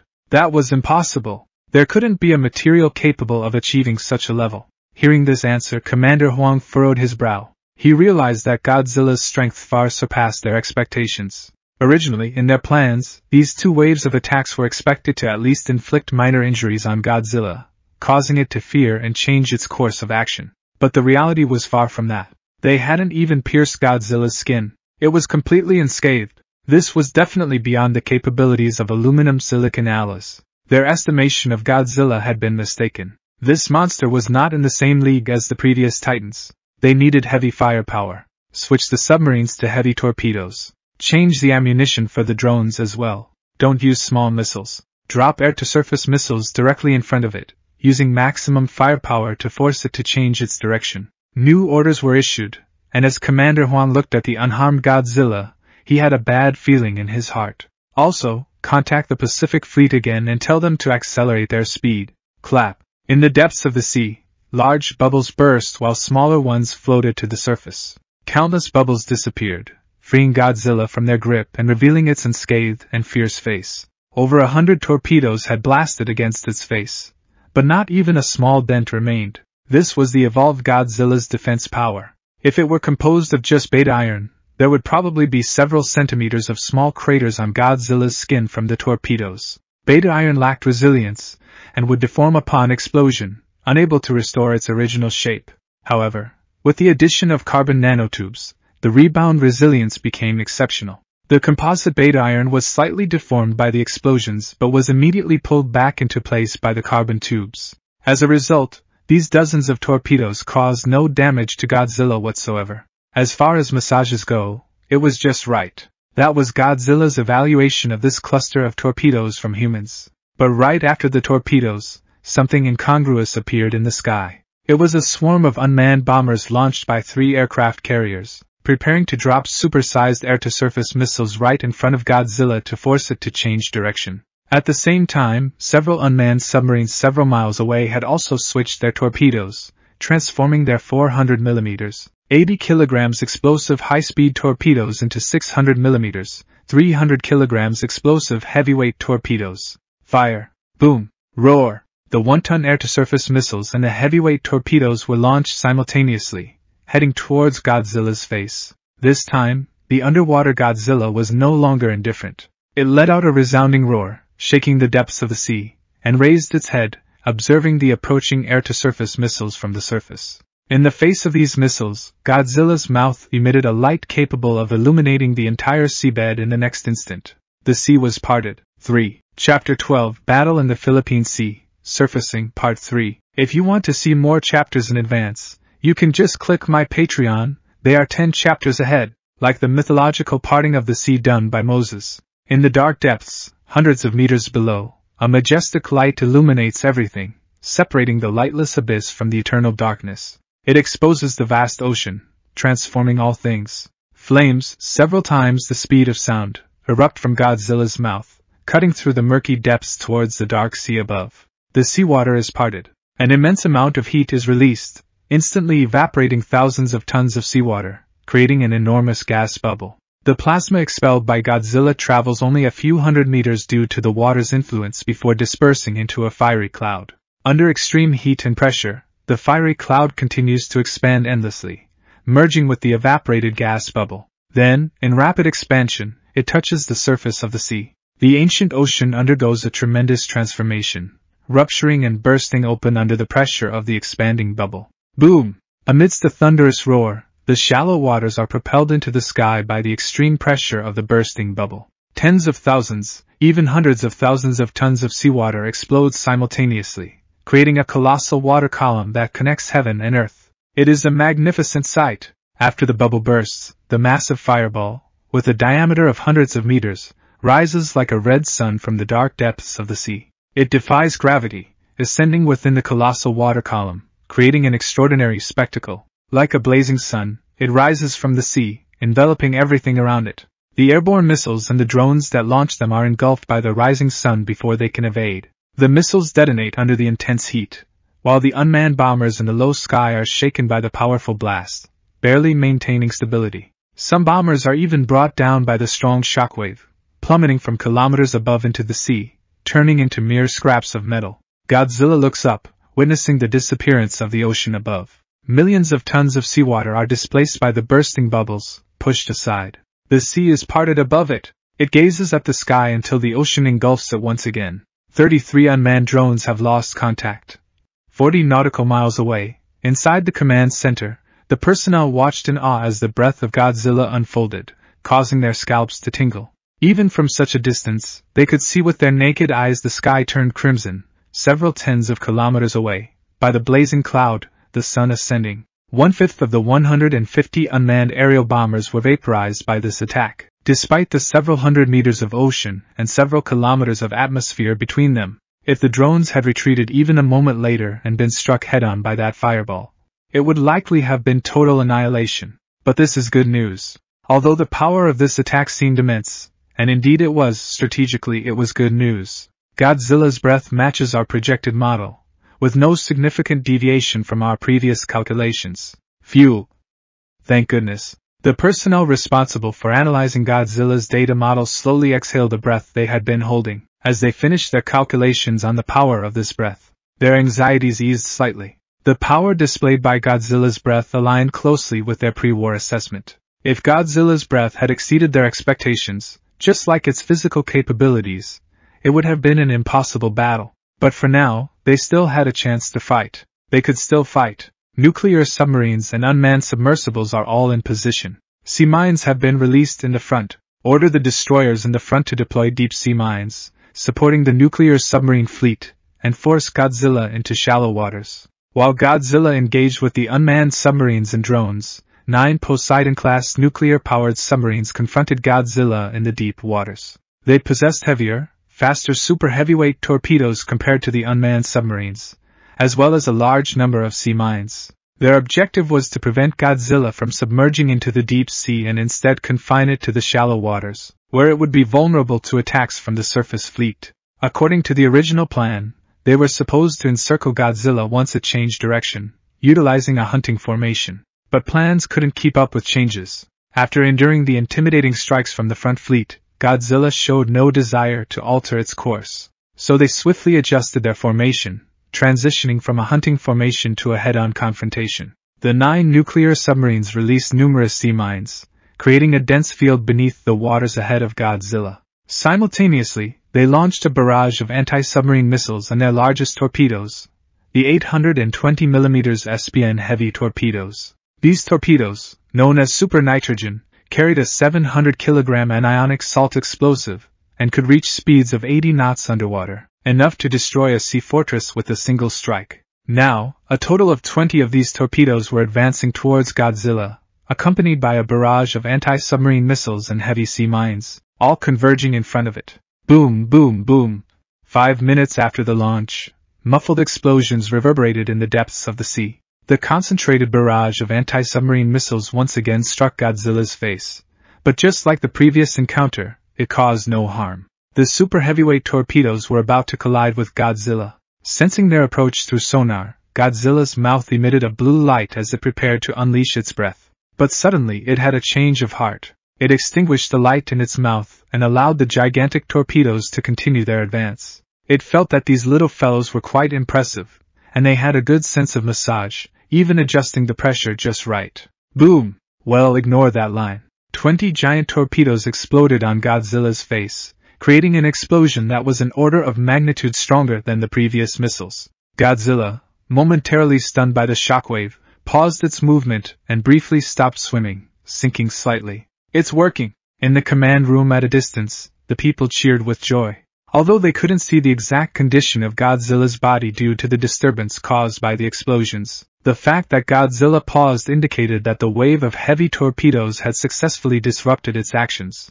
Just as they celebrated, deep underwater, Godzilla carefully assessed the damage caused by the 20 heavy torpedoes and figured out a crucial point. Having realized this, Godzilla began to swim upwards, no longer staying in the deep sea but, as planned by humans, heading towards the ocean surface at a depth of over 200 meters. The shallow sea evasive operation was a success. 3. Chapter 13, Battle in the Philippine Sea, Final Offensive Part 4. If you want to see more chapters in advance, you can just click my Patreon. They are 10 chapters ahead. Godzilla is resurfacing. It's at 700 meters, 600 meters, 500 meters, 400 meters. It has entered the shallow sea region, within 100 meters of the sea. Its dorsal fin has breached the surface. We did it! What about the positions of the fleet? The nuclear submarine fleet is 8 nautical miles away, the frontline escort ships are 24 nautical miles away, and the destroyers are 18 nautical miles away. All fleets have been deployed.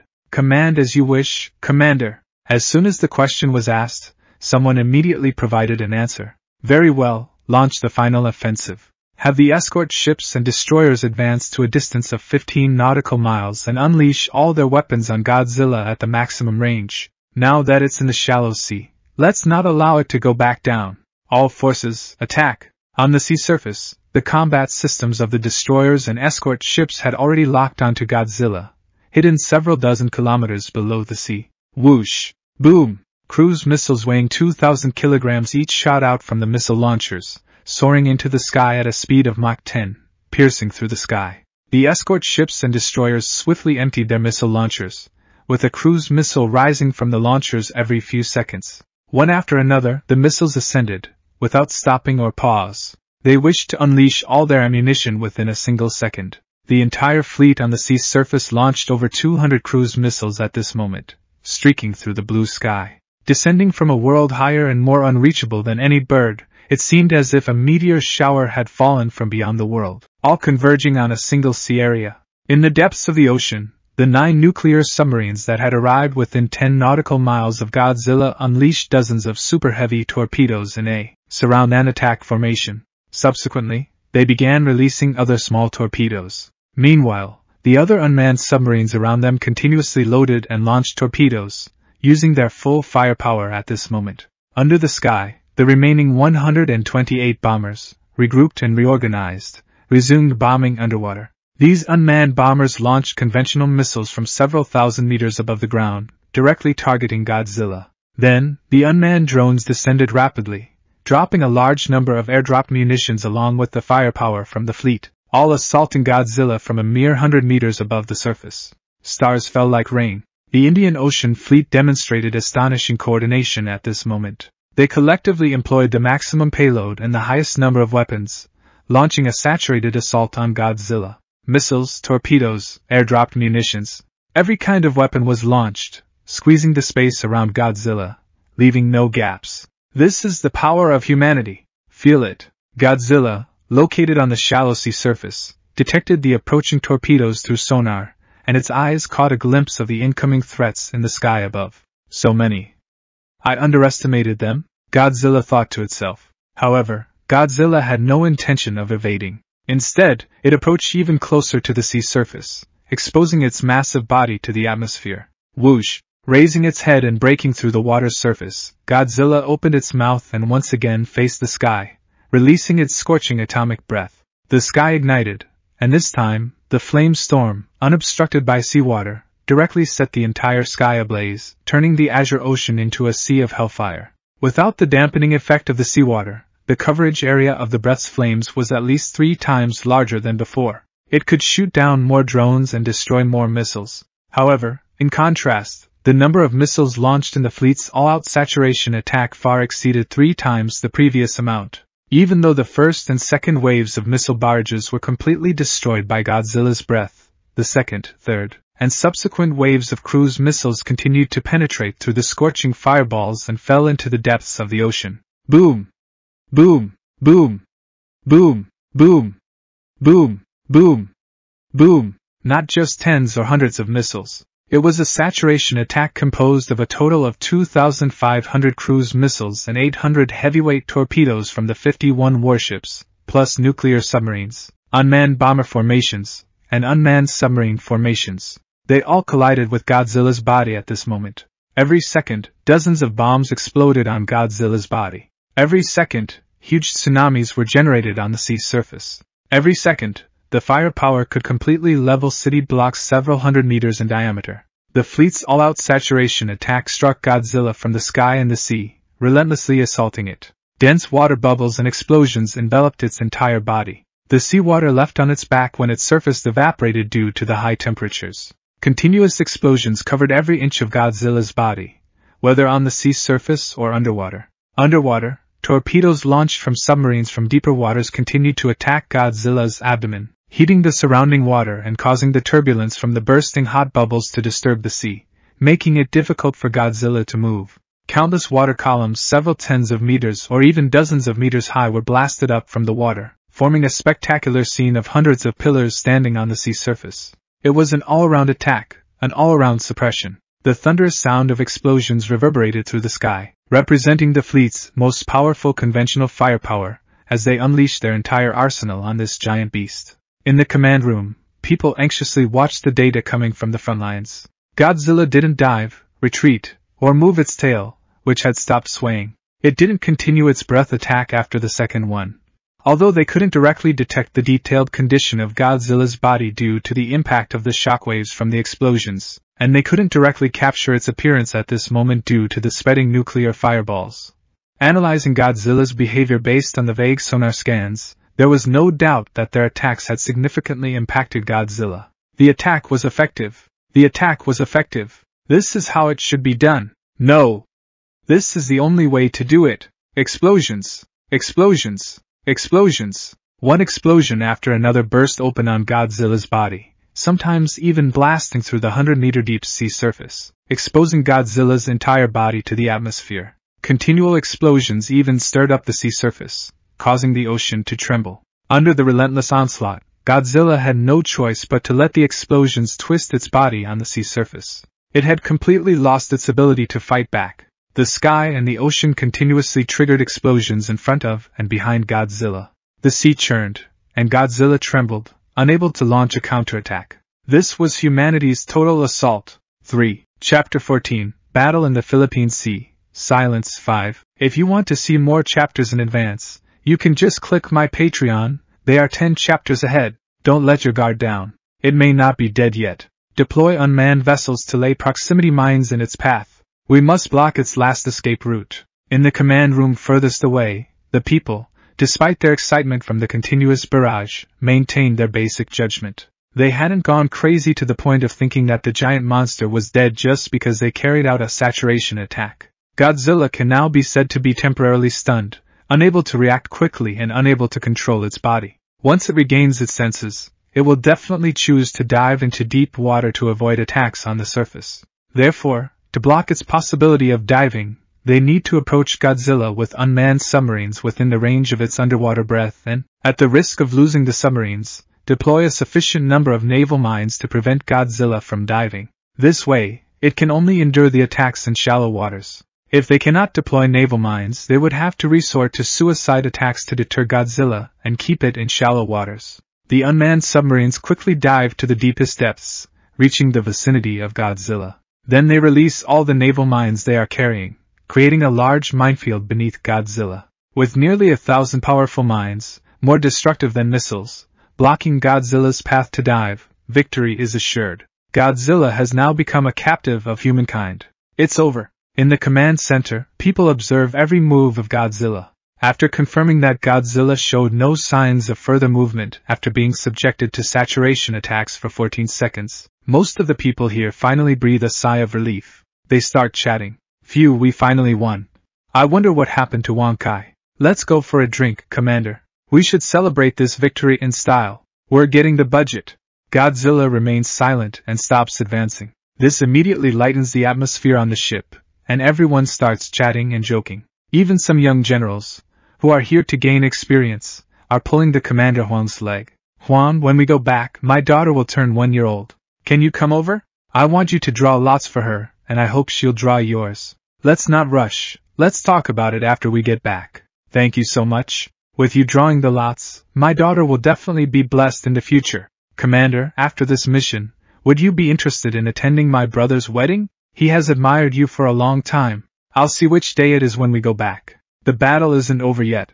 Huang, my father wants to talk to you about something after we return. As the planner of the Godzilla extermination plan, Commander Huang's position will undoubtedly rise after this mission. Most of the young generals come from influential families, where their relatives are either senators or urban district leaders. They also attended yesterday's meeting and know the importance of Commander Huang's role in the plan and his contributions. It is expected that after Commander Huang returns, he will further advance his career and may even become the Commander-in-Chief of the future fleet. At that time, Commander Huang will not just hold a symbolic position equivalent to a senator but will truly be comparable to a district councillor. Many people will try to win over Commander Huang when he returns. It will be too late to make such requests at that time, so it's best to schedule meetings while still at sea. Everyone wants to get close to the commander who led the operation against Godzilla, to seek his support and assistance. To these people, Commander Huang responds with, "Now is not the time for discussions. We'll talk in detail once we're on land." It's not that he dislikes these young generals, but he genuinely feels that the matter is not yet over. There is still a faint sense of disharmony lingering in his mind. He can't help but feel that something is not right. This battle shouldn't have ended so easily. What did we miss? What did we do wrong? As he ponders, Commander Huang's brow furrows. He goes over everything the fleet has done in his mind, and he can't recall any mistakes they made. So is this feeling of unease just an illusion? After looking at the data a few more times, the observers' faces suddenly change. What's happening? Commander Huang walks up to the observers, his expression tense. He still feels like he missed something, but no matter how hard he tries, he can't remember what it might be. After taking another look at the data, the observers say, something unexpected. Godzilla's body temperature is rising. It's highly likely that our artillery fire breached its outer shell, causing its fusion reactor to go haywire. It's probably going to die. Just temperature rise? What else? Besides the temperature rise, it's probably going to explode. But even if it does, it won't affect our fleet. We are at least 20 nautical miles away from its fleet, so the explosion won't reach our ships. The observers aren't as nervous as before. They have seen similar events in the literature on the Titan creatures, where a rapid increase in body temperature indicated a reactor meltdown and the death of the Titans. Some of them even caused violent explosions when they went out of control. The current Godzilla is most likely in a similar state. From the rapid temperature rise on its surface, they can infer that its internal structure has been melted beyond recognition. For those who understand physics, the sudden increase in Godzilla's body temperature is further evidence of its impending demise. However, the debris from the explosion might affect the ships. Commander, should we temporarily cease fire and create some distance? All right. Without hesitation, Commander Huang agrees to the proposal. The feeling of unease within him grows stronger. He orders the entire fleet to temporarily cease fire, change direction, and create some distance. The destroyers, frigates, and submarines start to withdraw. Everyone assumes that Godzilla is already dead. After all, there has been no response for more than 10 minutes. If it were still alive, it wouldn't be behaving like this. As the fleet retreats, the underwater area where Godzilla's body is located is no longer disturbed by the sonar from the shockwaves. The sonar of the unmanned submarines can now detect detailed information about Godzilla. The extent of the damage to Godzilla's body underwater, the damage. The observers receive detailed information about Godzilla's body after the shockwaves from the unmanned submarines no longer interfere. They want to see the extent of damage that humanity's most powerful conventional firepower has inflicted on the monster. However, the moment they see the data, everyone freezes in shock. How is this possible? Surface deformation, 1.3%. How is it possible? It only suffered minor damage from such intense bombardment. If it only suffered minor damage, why is its temperature like this? According to the new model, after enduring a full 10 minutes of saturation attacks, Godzilla's surface only suffered a minor 1.3% damage. It's almost as if it's completely unharmed. People are left dumbfounded by this result and fall into a state of despair. If it remains unharmed like this, what methods do we have to harm it? We can't defeat it at all. That's what most people think. But some individuals, like the data observers, consider something else. Since it's unharmed and its reactor is unlikely to be fundamentally affected or out of control, why is Godzilla's body temperature rising? The waters around Godzilla are evaporating. How is this possible? Its temperature is still increasing. Didn't its reactor suffer no damage? In the end, why did this creature stop moving? Didn't it receive any injuries? The surface temperature exceeds 600, no, 700 degrees. It's still rising. How is this possible? How is it possible? What is Godzilla doing? What's happening inside its body? Any materials should have melted at this temperature. So why is its reactor still functioning? Godzilla, what are you doing? The observers shout in disbelief, their faces filled with incredulity. And at this moment, Commander Huang finally realizes the source of that dissonance. No wonder he couldn't find the source of it in their fleet's operations. After all, it wasn't about them at all. They hadn't done anything wrong. It was Godzilla who had done something wrong. Notify the entire army to evacuate from Godzilla as quickly as possible. Its attack is coming. 3. Chapter 15. Battle in the Philippine Sea. Unveiling Part 6. If you want to see more chapters in advance, you can just click my Patreon. They are 10 chapters ahead. Vast amounts of heat are converging. Countless flames gather and compress within its own body. The fusion light intensifies in its depths. Inside Godzilla's body, the fusion reactor, which has already been compressed and heated to its limits, is once again compressed, further increasing the temperature. The high-energy neutrons generated by nuclear fusion bombard Godzilla's body, causing the inner walls of its fusion reactor to melt and sublime. Even though the internal metal walls have been reinforced by a powerful magnetic field generated by nuclear fusion, and even though the fusion reactor has fully utilized the plasma flames to contain the energy of high-energy neutrons and radiation. But now, at this moment, with the accumulated energy in Godzilla's fusion reactor far surpassing its previous state, the inner walls of the fusion reactor inevitably begin to melt. All the cooling fluid inside has been transported to this area. Most of the cooling fluid from the first fusion reactor has already been drained, leaving Godzilla with only the bare minimum energy for survival. The casing is cooling at full power, and the carbon nanotubes are conducting heat at full capacity. But it's all in vain. Even though Godzilla is using plasma flow to intercept most of the high-energy neutrons through collisions with extreme precision, it's futile. Because at this moment, the energy inside Godzilla's body is too immense. Godzilla doesn't have just one fusion reactor, it actually has two. One is the power supply fusion reactor that provides energy for its movements, while the other is the breath fusion reactor specifically used for its breath attack. The former has lower intensity and a maximum power of only a few terawatts, but it can sustain continuous output. The latter has extremely high intensity, and its maximum power can reach several hundred terawatts. However, it cannot sustain continuous output. It can only expel the flames of the core at the moment of ignition. Not only are their locations different, but their principles are also completely different. The principle of the survival reactor relies on the metal layer inside the fusion reactor, which is heated by high-energy neutrons and thermal radiation generated by fusion. The liquid behind the indirectly heated metal layer evaporates and expands, driving the generators inside Godzilla's body. This allows the conversion of thermal energy into kinetic energy, which is then converted into electrical energy. In simple terms, it's like boiling water, except the liquid being heated is not necessarily water but some liquid metal. That's the working principle of Godzilla's survival reactor, while the breath reactor is completely opposite. If the survival reactor requires the nuclear reactor to heat it as much as possible to obtain energy, the breath reactor aims to prevent the nuclear reactor from heating the metal walls and instead gathers the heat within the plasma, rather than releasing the heat. As for why it's done this way, it's because the power of the breath reactor is extremely high. With a maximum power of 300 terawatts, if heat transfer through the casing is used, there are no materials currently available that can continuously withstand such a tremendous amount of energy without melting. The inner walls of Godzilla's fusion reactor have a surface area of just over 1,000 square meters, which is entirely incapable of sustaining a continuous power output of 300 terawatts.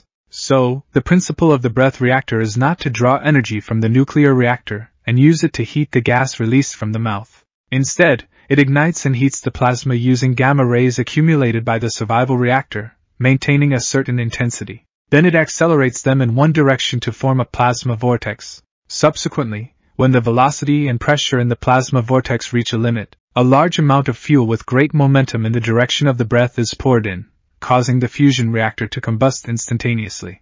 At the same time, the survival fusion reactor is overclocked to generate a super strong electromagnetic field, at least restraining them within the thousandth of a second when the plasma is expelled. There's no accumulation of energy, no gathering involved. The breath is just that simple and brutal. This process only lasts a few seconds, a dozen at most, unlike the continuous operation of the survival reactor. In addition, the breath reactor's powerful magnetic field causes the plasma in the breath reactor to be much denser than in the survival reactor, restricting the movement of high-energy neutrons and internal photons. It's the combination of these multiple factors that prevents the breath reactor from melting due to the high-temperature breath and enables Godzilla to use its breath, which can easily destroy a city. But now, today, at this very moment, the power of the breath is no longer enough. Those little things are indeed clever. They calculated the range of my breath and attacked me from beyond that range. They must have realized the range of my breath when I destroyed that city. You are very intelligent indeed, but it doesn't matter, because it will overclock. 300 terawatts is ultimately the limit of Godzilla's atomic breath without harming itself. However, if Godzilla were to use its breath under the premise of damaging its own body, its power would increase significantly. This is a technique Godzilla has possessed since its birth. It has used this move to defeat enemies much stronger than itself, making it its ultimate skill. But there is one drawback. This move causes significant damage to Godzilla's body, rendering its atomic breath reactor unusable for a considerable amount of time. However, that was in the past. This evolution has given Godzilla a stronger physical composition and a method to make the ignited plasma denser. It can greatly reduce the number of high-energy neutrons and thermal radiation colliding with the metallic wall, minimizing self-damage to Godzilla. With this ability, Godzilla can increase its instantaneous power to a level that previously required self-inflicted injuries.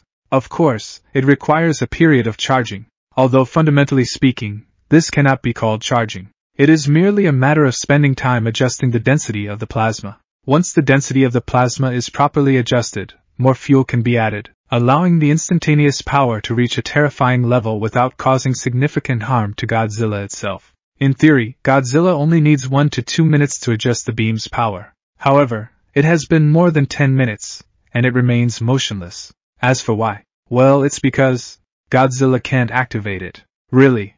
What should be done to achieve it?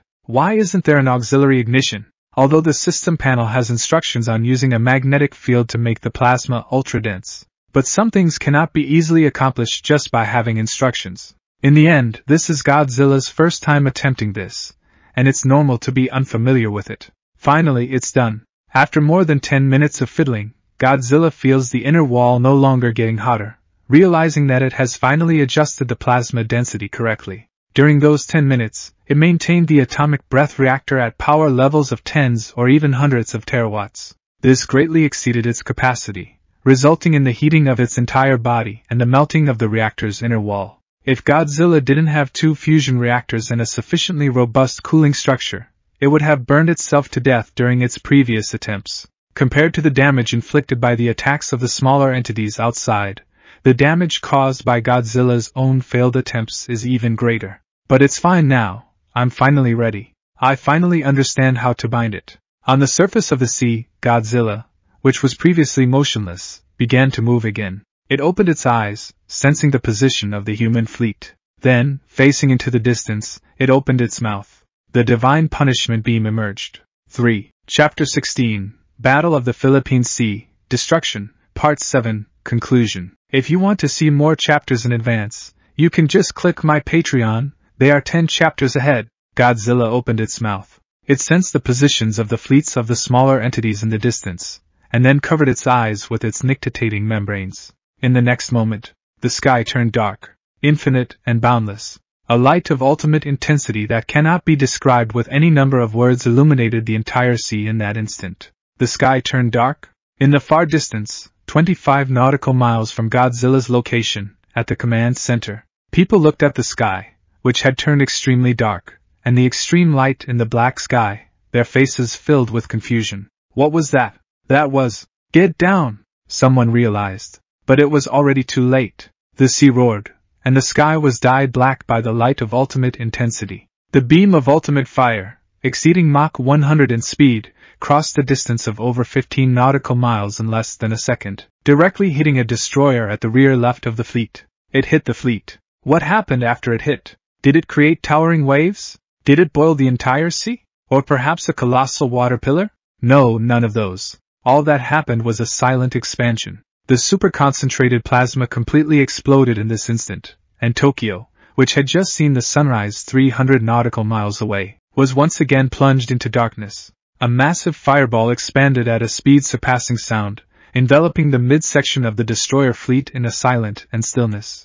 With a diameter exceeding 2 kilometers, the fireball brought darkness to the fleet. The supersonic shockwave, surpassing the speed of sound, rushed in all directions amidst the silence. Within a radius of 4 kilometers, it would inflict devastating blows to all vessels, killing 90% of the personnel inside. However, these shockwaves were too slow. Compared to Godzilla's breath, they were too slow. Godzilla's breath is not a momentary attack, and its impact is not limited to a single location. Turning its head, Godzilla used the impact point as a reference and turned to the right. Several massive fireballs simultaneously rose, indicating the impact of its breath on solid objects. The rising of each fireball represented the disappearance of a section of the fleet and the loss of lives. The wall of fire, several kilometers high and still rising, broke through the atmosphere like a towering wall of flame, standing over the entire sea, enveloping the entire fleet. The sea reacted belatedly as the fireballs exploded, and waves dozens of meters high spread outward along with the shockwave, beyond the area covered by the explosion. They formed a towering water wall, engulfing the blown-away ships, the melting metal fragments, and the remains of some individuals reduced to mere debris, spreading in all directions. If people witnessed such enormous waves on any other day, they would undoubtedly be astonished. But in this place, at this moment, these waves were insignificant compared to the wall of fire that tore through the sky. Hundreds of kilometers away, people in Tokyo Bay who hadn't had time to evacuate looked at the wall of fire on the horizon, brighter and hotter than the sun, and had countless words in their hearts, but in the end, no one spoke. It wasn't just Tokyo Bay or the Far East region. The whole world fell into silence as they watched this scene. The battle between Godzilla and the Indian Ocean Fleet was being broadcast live globally, and people had expected to witness their victory. But the result was, side mission, Mercy of the Monster King, completed. Reward, 1 evolutionary upgrade for the power system. Would you like to use it now? The wall of fire separated the two skies and consumed everything, like a punishment the Almighty delivered to Sodom and Gomorrah. The wall of fire was awe-inspiring, but its creator didn't have much feeling about it. Compared to this wall of fire, what it cared more about was completing the mission. Now all the fleets of the smaller entities have been destroyed. Godzilla, back underwater, looked at the mission prompt on its control panel and felt the damage to its breath fusion reactor. The breath fusion reactor won't be usable for a few days. Did this high-powered breath cause extraordinary damage to its breath fusion reactor? Feeling the damage, Godzilla wasted too much time for the first time, stretching what should have taken 1 or 2 minutes to 12 or 20 minutes. As a result, the breath reactor, which originally wouldn't have suffered significant damage, is now completely scrapped and impossible to repair without a certain amount of time. Should it evolve first underwater before going ashore? After thinking about it, Godzilla decided to go ashore directly. After all, human weapons cannot severely harm it, and even though it can't use the breath reactor for its breath, it can still use the life-sustaining reactor. The life-sustaining reactor can sustain a limit of 3 to 5 terawatts, and using it for breath attacks, although it may not reach the level of paralyzing a city with a single strike, would still be more than enough to destroy a city block. There is still plenty of fuel inside it, and with a breath of 3 to 5 terawatts, it can spew out tens of thousands of attacks, at least without affecting its own movement. These breath attacks should be more than enough to level a city. With that in mind, Godzilla swam towards Tokyo.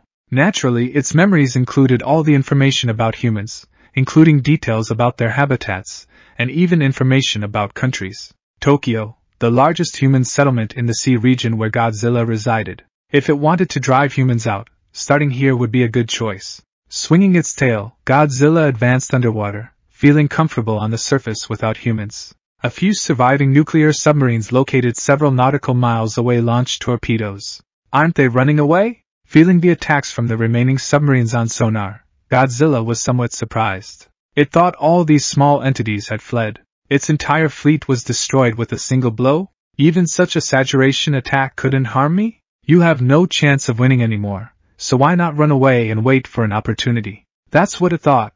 Then it evaded the torpedoes launched by the submarines. Godzilla no longer had the power for a superpowered breath attack, and it didn't have a new mission to annihilate the military. In that case, I won't chase after you, mainly because it was impossible to pursue them underwater. Its cruising speed was only about 40 knots, and underwater, it couldn't catch up to the submarines created by these small entities. If it can't chase them, then it won't. After thinking for a moment, Godzilla ignored the submarines ahead and headed straight for Tokyo. It increased its speed to the maximum, and 6 hours later, Godzilla landed in Tokyo Bay. Under the twilight sky, Godzilla's towering body made the world tremble. 3. Chapter 17. The Day of Destruction in Tokyo. If you want to see more chapters in advance, you can just click my Patreon. They are 10 chapters ahead. The whole world was watching Godzilla.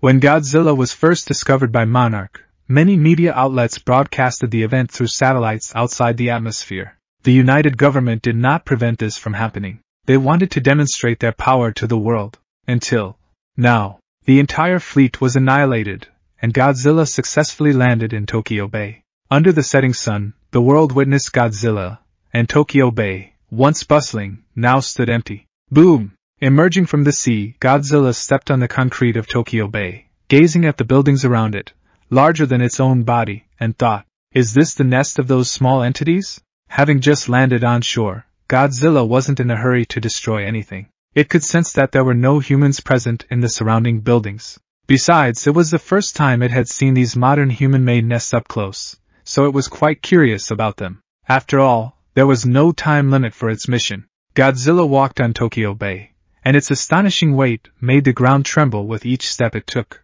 Although it caused vibrations, no area collapsed under Godzilla's weight, except for the instant impact when it first stepped on. The land constructed by humans was quite sturdy. Godzilla's own footprint was a circle with a diameter of 40 meters, and it had 2 feet, so the total area was 2,500 square meters. Dividing its weight by that, we can calculate that the pressure exerted on the ground beneath its feet was 6.4 megapascals MPa, equivalent to 64 kilograms per square centimeter. It sounds heavy, but the compressive strength of pre-nuclear war concrete surfaces was over 30 MPa, and post-nuclear war asphalt roads had a strength of around 10 MPa, so weight wasn't an issue. Tokyo is filled with 300-meter and 400-meter tall buildings, and Godzilla roamed through the city. Its massive body collapsed one small building after another. Its footsteps crushed the asphalt roads and the motorcycles on them, leaving behind cracks. It smashed skyscrapers without hesitation, trampling on human creations, occasionally destroying a high-rise building. This is the typical scene in monster movies, where a creature rampages through a bustling city,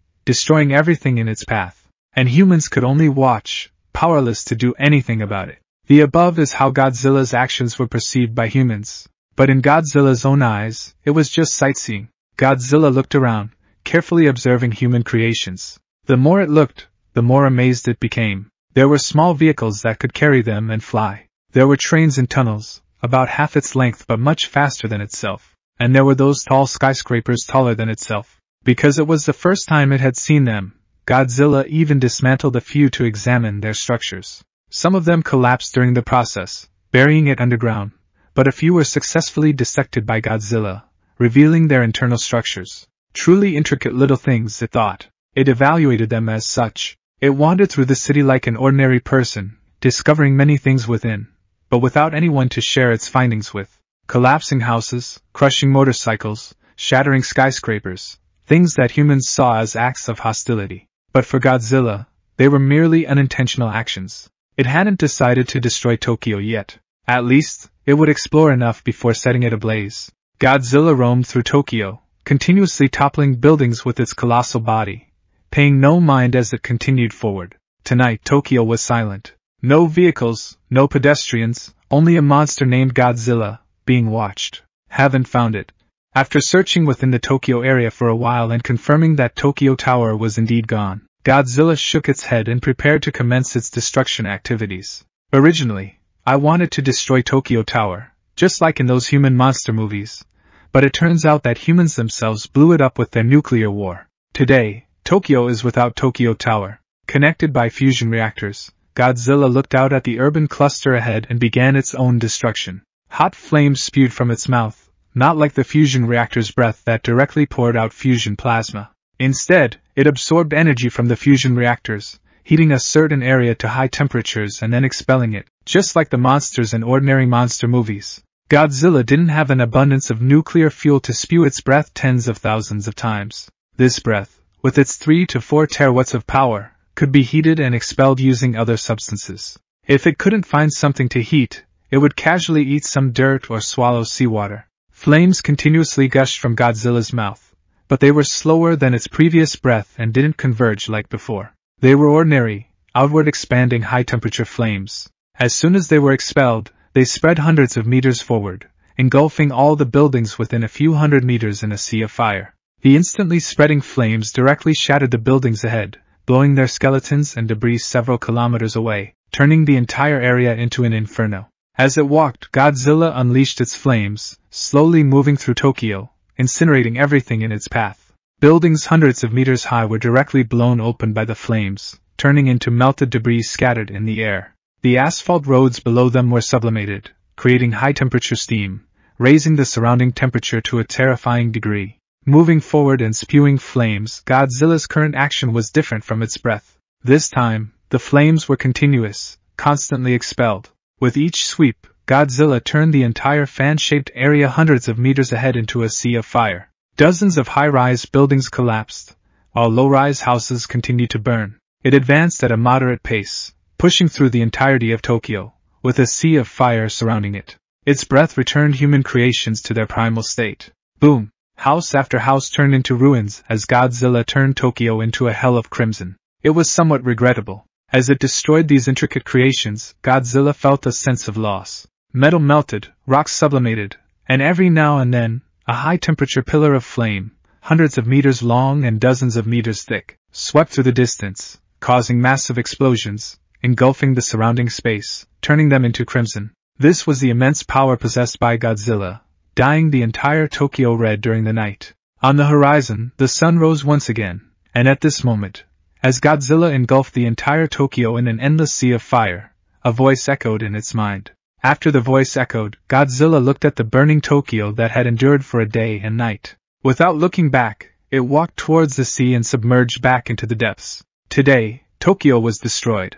3. Chapter 18. The Second Evolution. If you want to see more chapters in advance, you can just click my Patreon. They are 10 chapters ahead. Godzilla returned to the ocean and began preparing for its next evolution. It had continuously unleashed its breath for a whole night, reducing the entirety of Tokyo to ruins. Now Godzilla's nuclear fuel was running low. It would be too difficult for it to destroy another city defended by a human army. It decided to retreat and make adjustments before coming out again. Having completed 2 missions, Godzilla returned to the sea through Tokyo Bay. Once in the ocean, relying on its sonar, Godzilla detected another human fleet and several nuclear submarines dozens of nautical miles away from itself. However, that fleet didn't attack it. Instead, it followed from behind, trying to find its dwelling place. Godzilla was indifferent to this. It didn't believe that humans had the ability to directly attack the depths of the Mariana Trench, perhaps dropping a large nuclear bomb. But the effectiveness of a nuclear bomb in the depths of the trench,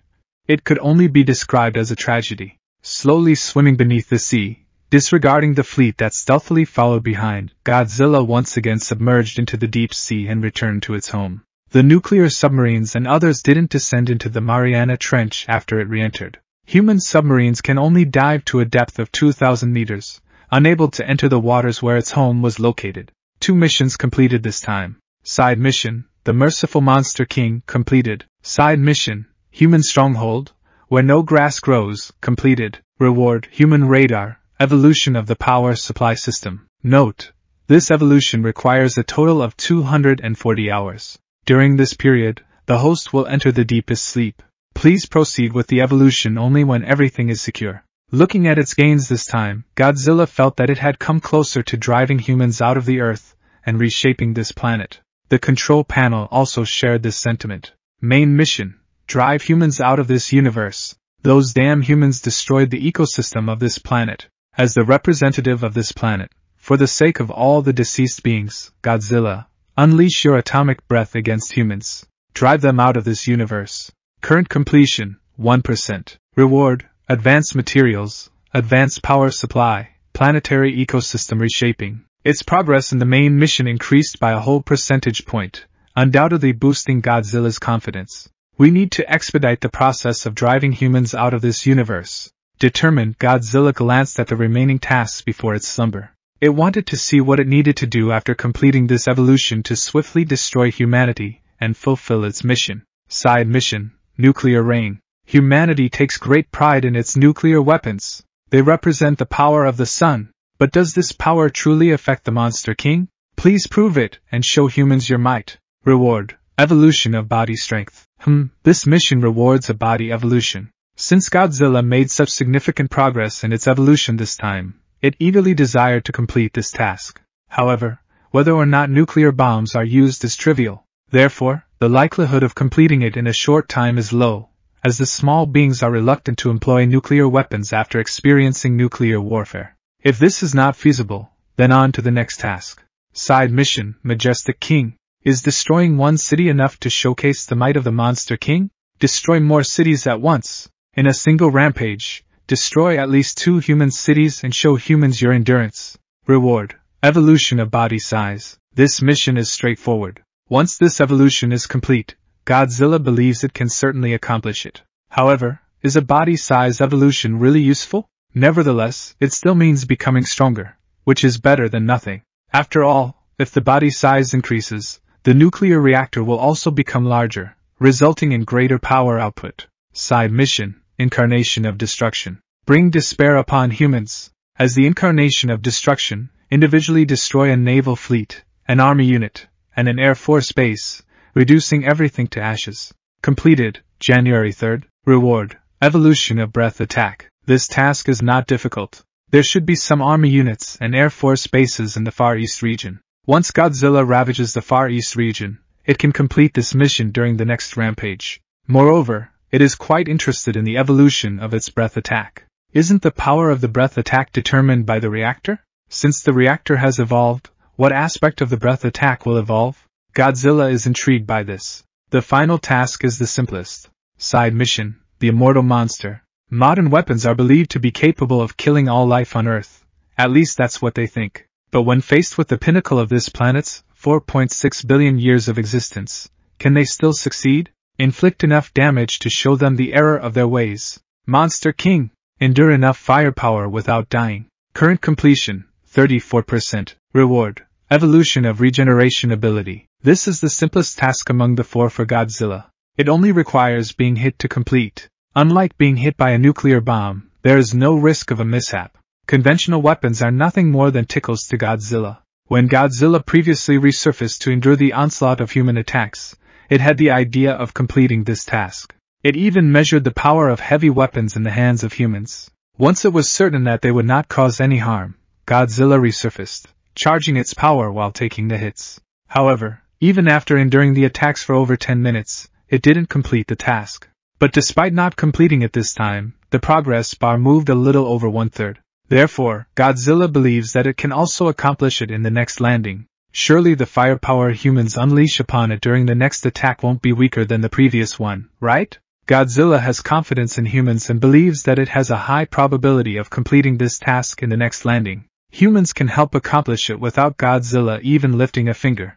After assessing the tasks it can complete, Godzilla realized that it should be able to accomplish the majority of them in the next landing, earning 3 opportunities for evolution. In other words, after the next landing, it will undergo a qualitative transformation. With this in mind, Godzilla simulated its next advancement route and finalized its future plans. It began its evolution and entered a deep sleep, once again submerged in the depths of the Pacific Ocean. While tranquility reigned on this side, things were entirely different on the human side.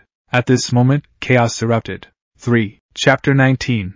After the destruction. Next, if you want to see more chapters in advance, you can just click my Patreon. They are 10 chapters ahead. Kazumi, I'm sorry. It's alright. If anything, it's better now. Although Chester, who took command of the naval battle against Godzilla, had successfully evacuated the entire population of Tokyo in time, resulting in 0 casualties, the Navy, 8,950 people. That was the total number of casualties in the battle against Godzilla, except for 3 aircraft carriers serving as the command center at the farthest distance, and 9 nuclear submarines underwater. The rest of the fleet was reduced to scrap under Godzilla's attack.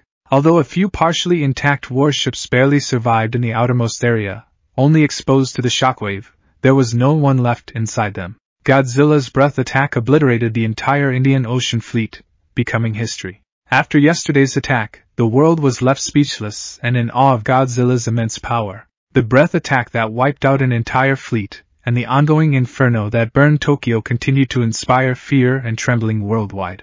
To prevent the fear from escalating further, all forms of communication on the internet had been completely banned. The world government is racking their brains trying to figure out how to deal with Godzilla. All armories are in full production, manufacturing various bombs, armaments, ships, and tanks at the fastest pace possible. A massive amount of weapons is being transported to this island in the Far East, and naval forces from around the world have been deployed. Research submarines are being added every hour. Humans have filled the Mariana Trench, where Godzilla submerged, with various detectors, witnessing every move of the currently dormant Godzilla with their own eyes. This time is completely different from the last. Last time, humans couldn't react in time and couldn't even find Godzilla. It was impossible to take down Godzilla as quickly as they wanted. But this time, humans are fully prepared. Not only have they reacted, but they have also followed Godzilla's movements and discovered its lair. However, this time, no one wants to wake Godzilla up.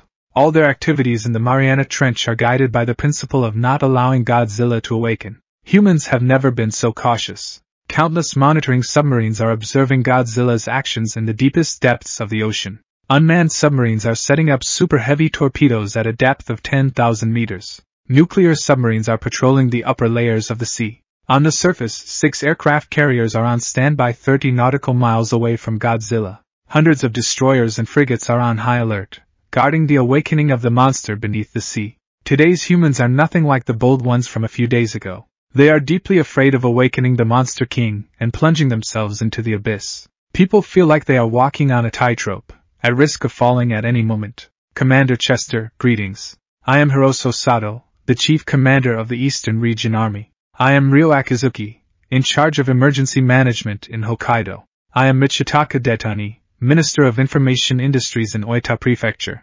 As Chester walked out of the corridor, several individuals in suits noticed him and immediately ran over to introduce themselves. They were members of the department newly involved in the Godzilla extermination operation, Chester's new colleagues. However, unlike the naval forces targeting Godzilla, their role was to execute the defense of the local front lines. Their responsibility was to protect the remaining 2 major metropolitan areas and 5 independent cities in the Far East from Godzilla's damage. In a sense, they were not on the same path as Chester, but courtesy had to be reciprocated. Nice to meet you, Mr. Hiroso Sato, Mr. Ryo Akizuki, and Mr. Michitaka Detani. Are you also participants in the meeting? Would you like to come with me? Thank you for your invitation. We truly appreciate it. After exchanging pleasantries, Commander Chester and the officials from the Far East region walked together toward the meeting room. They were going to participate in a meeting about how to exterminate Godzilla.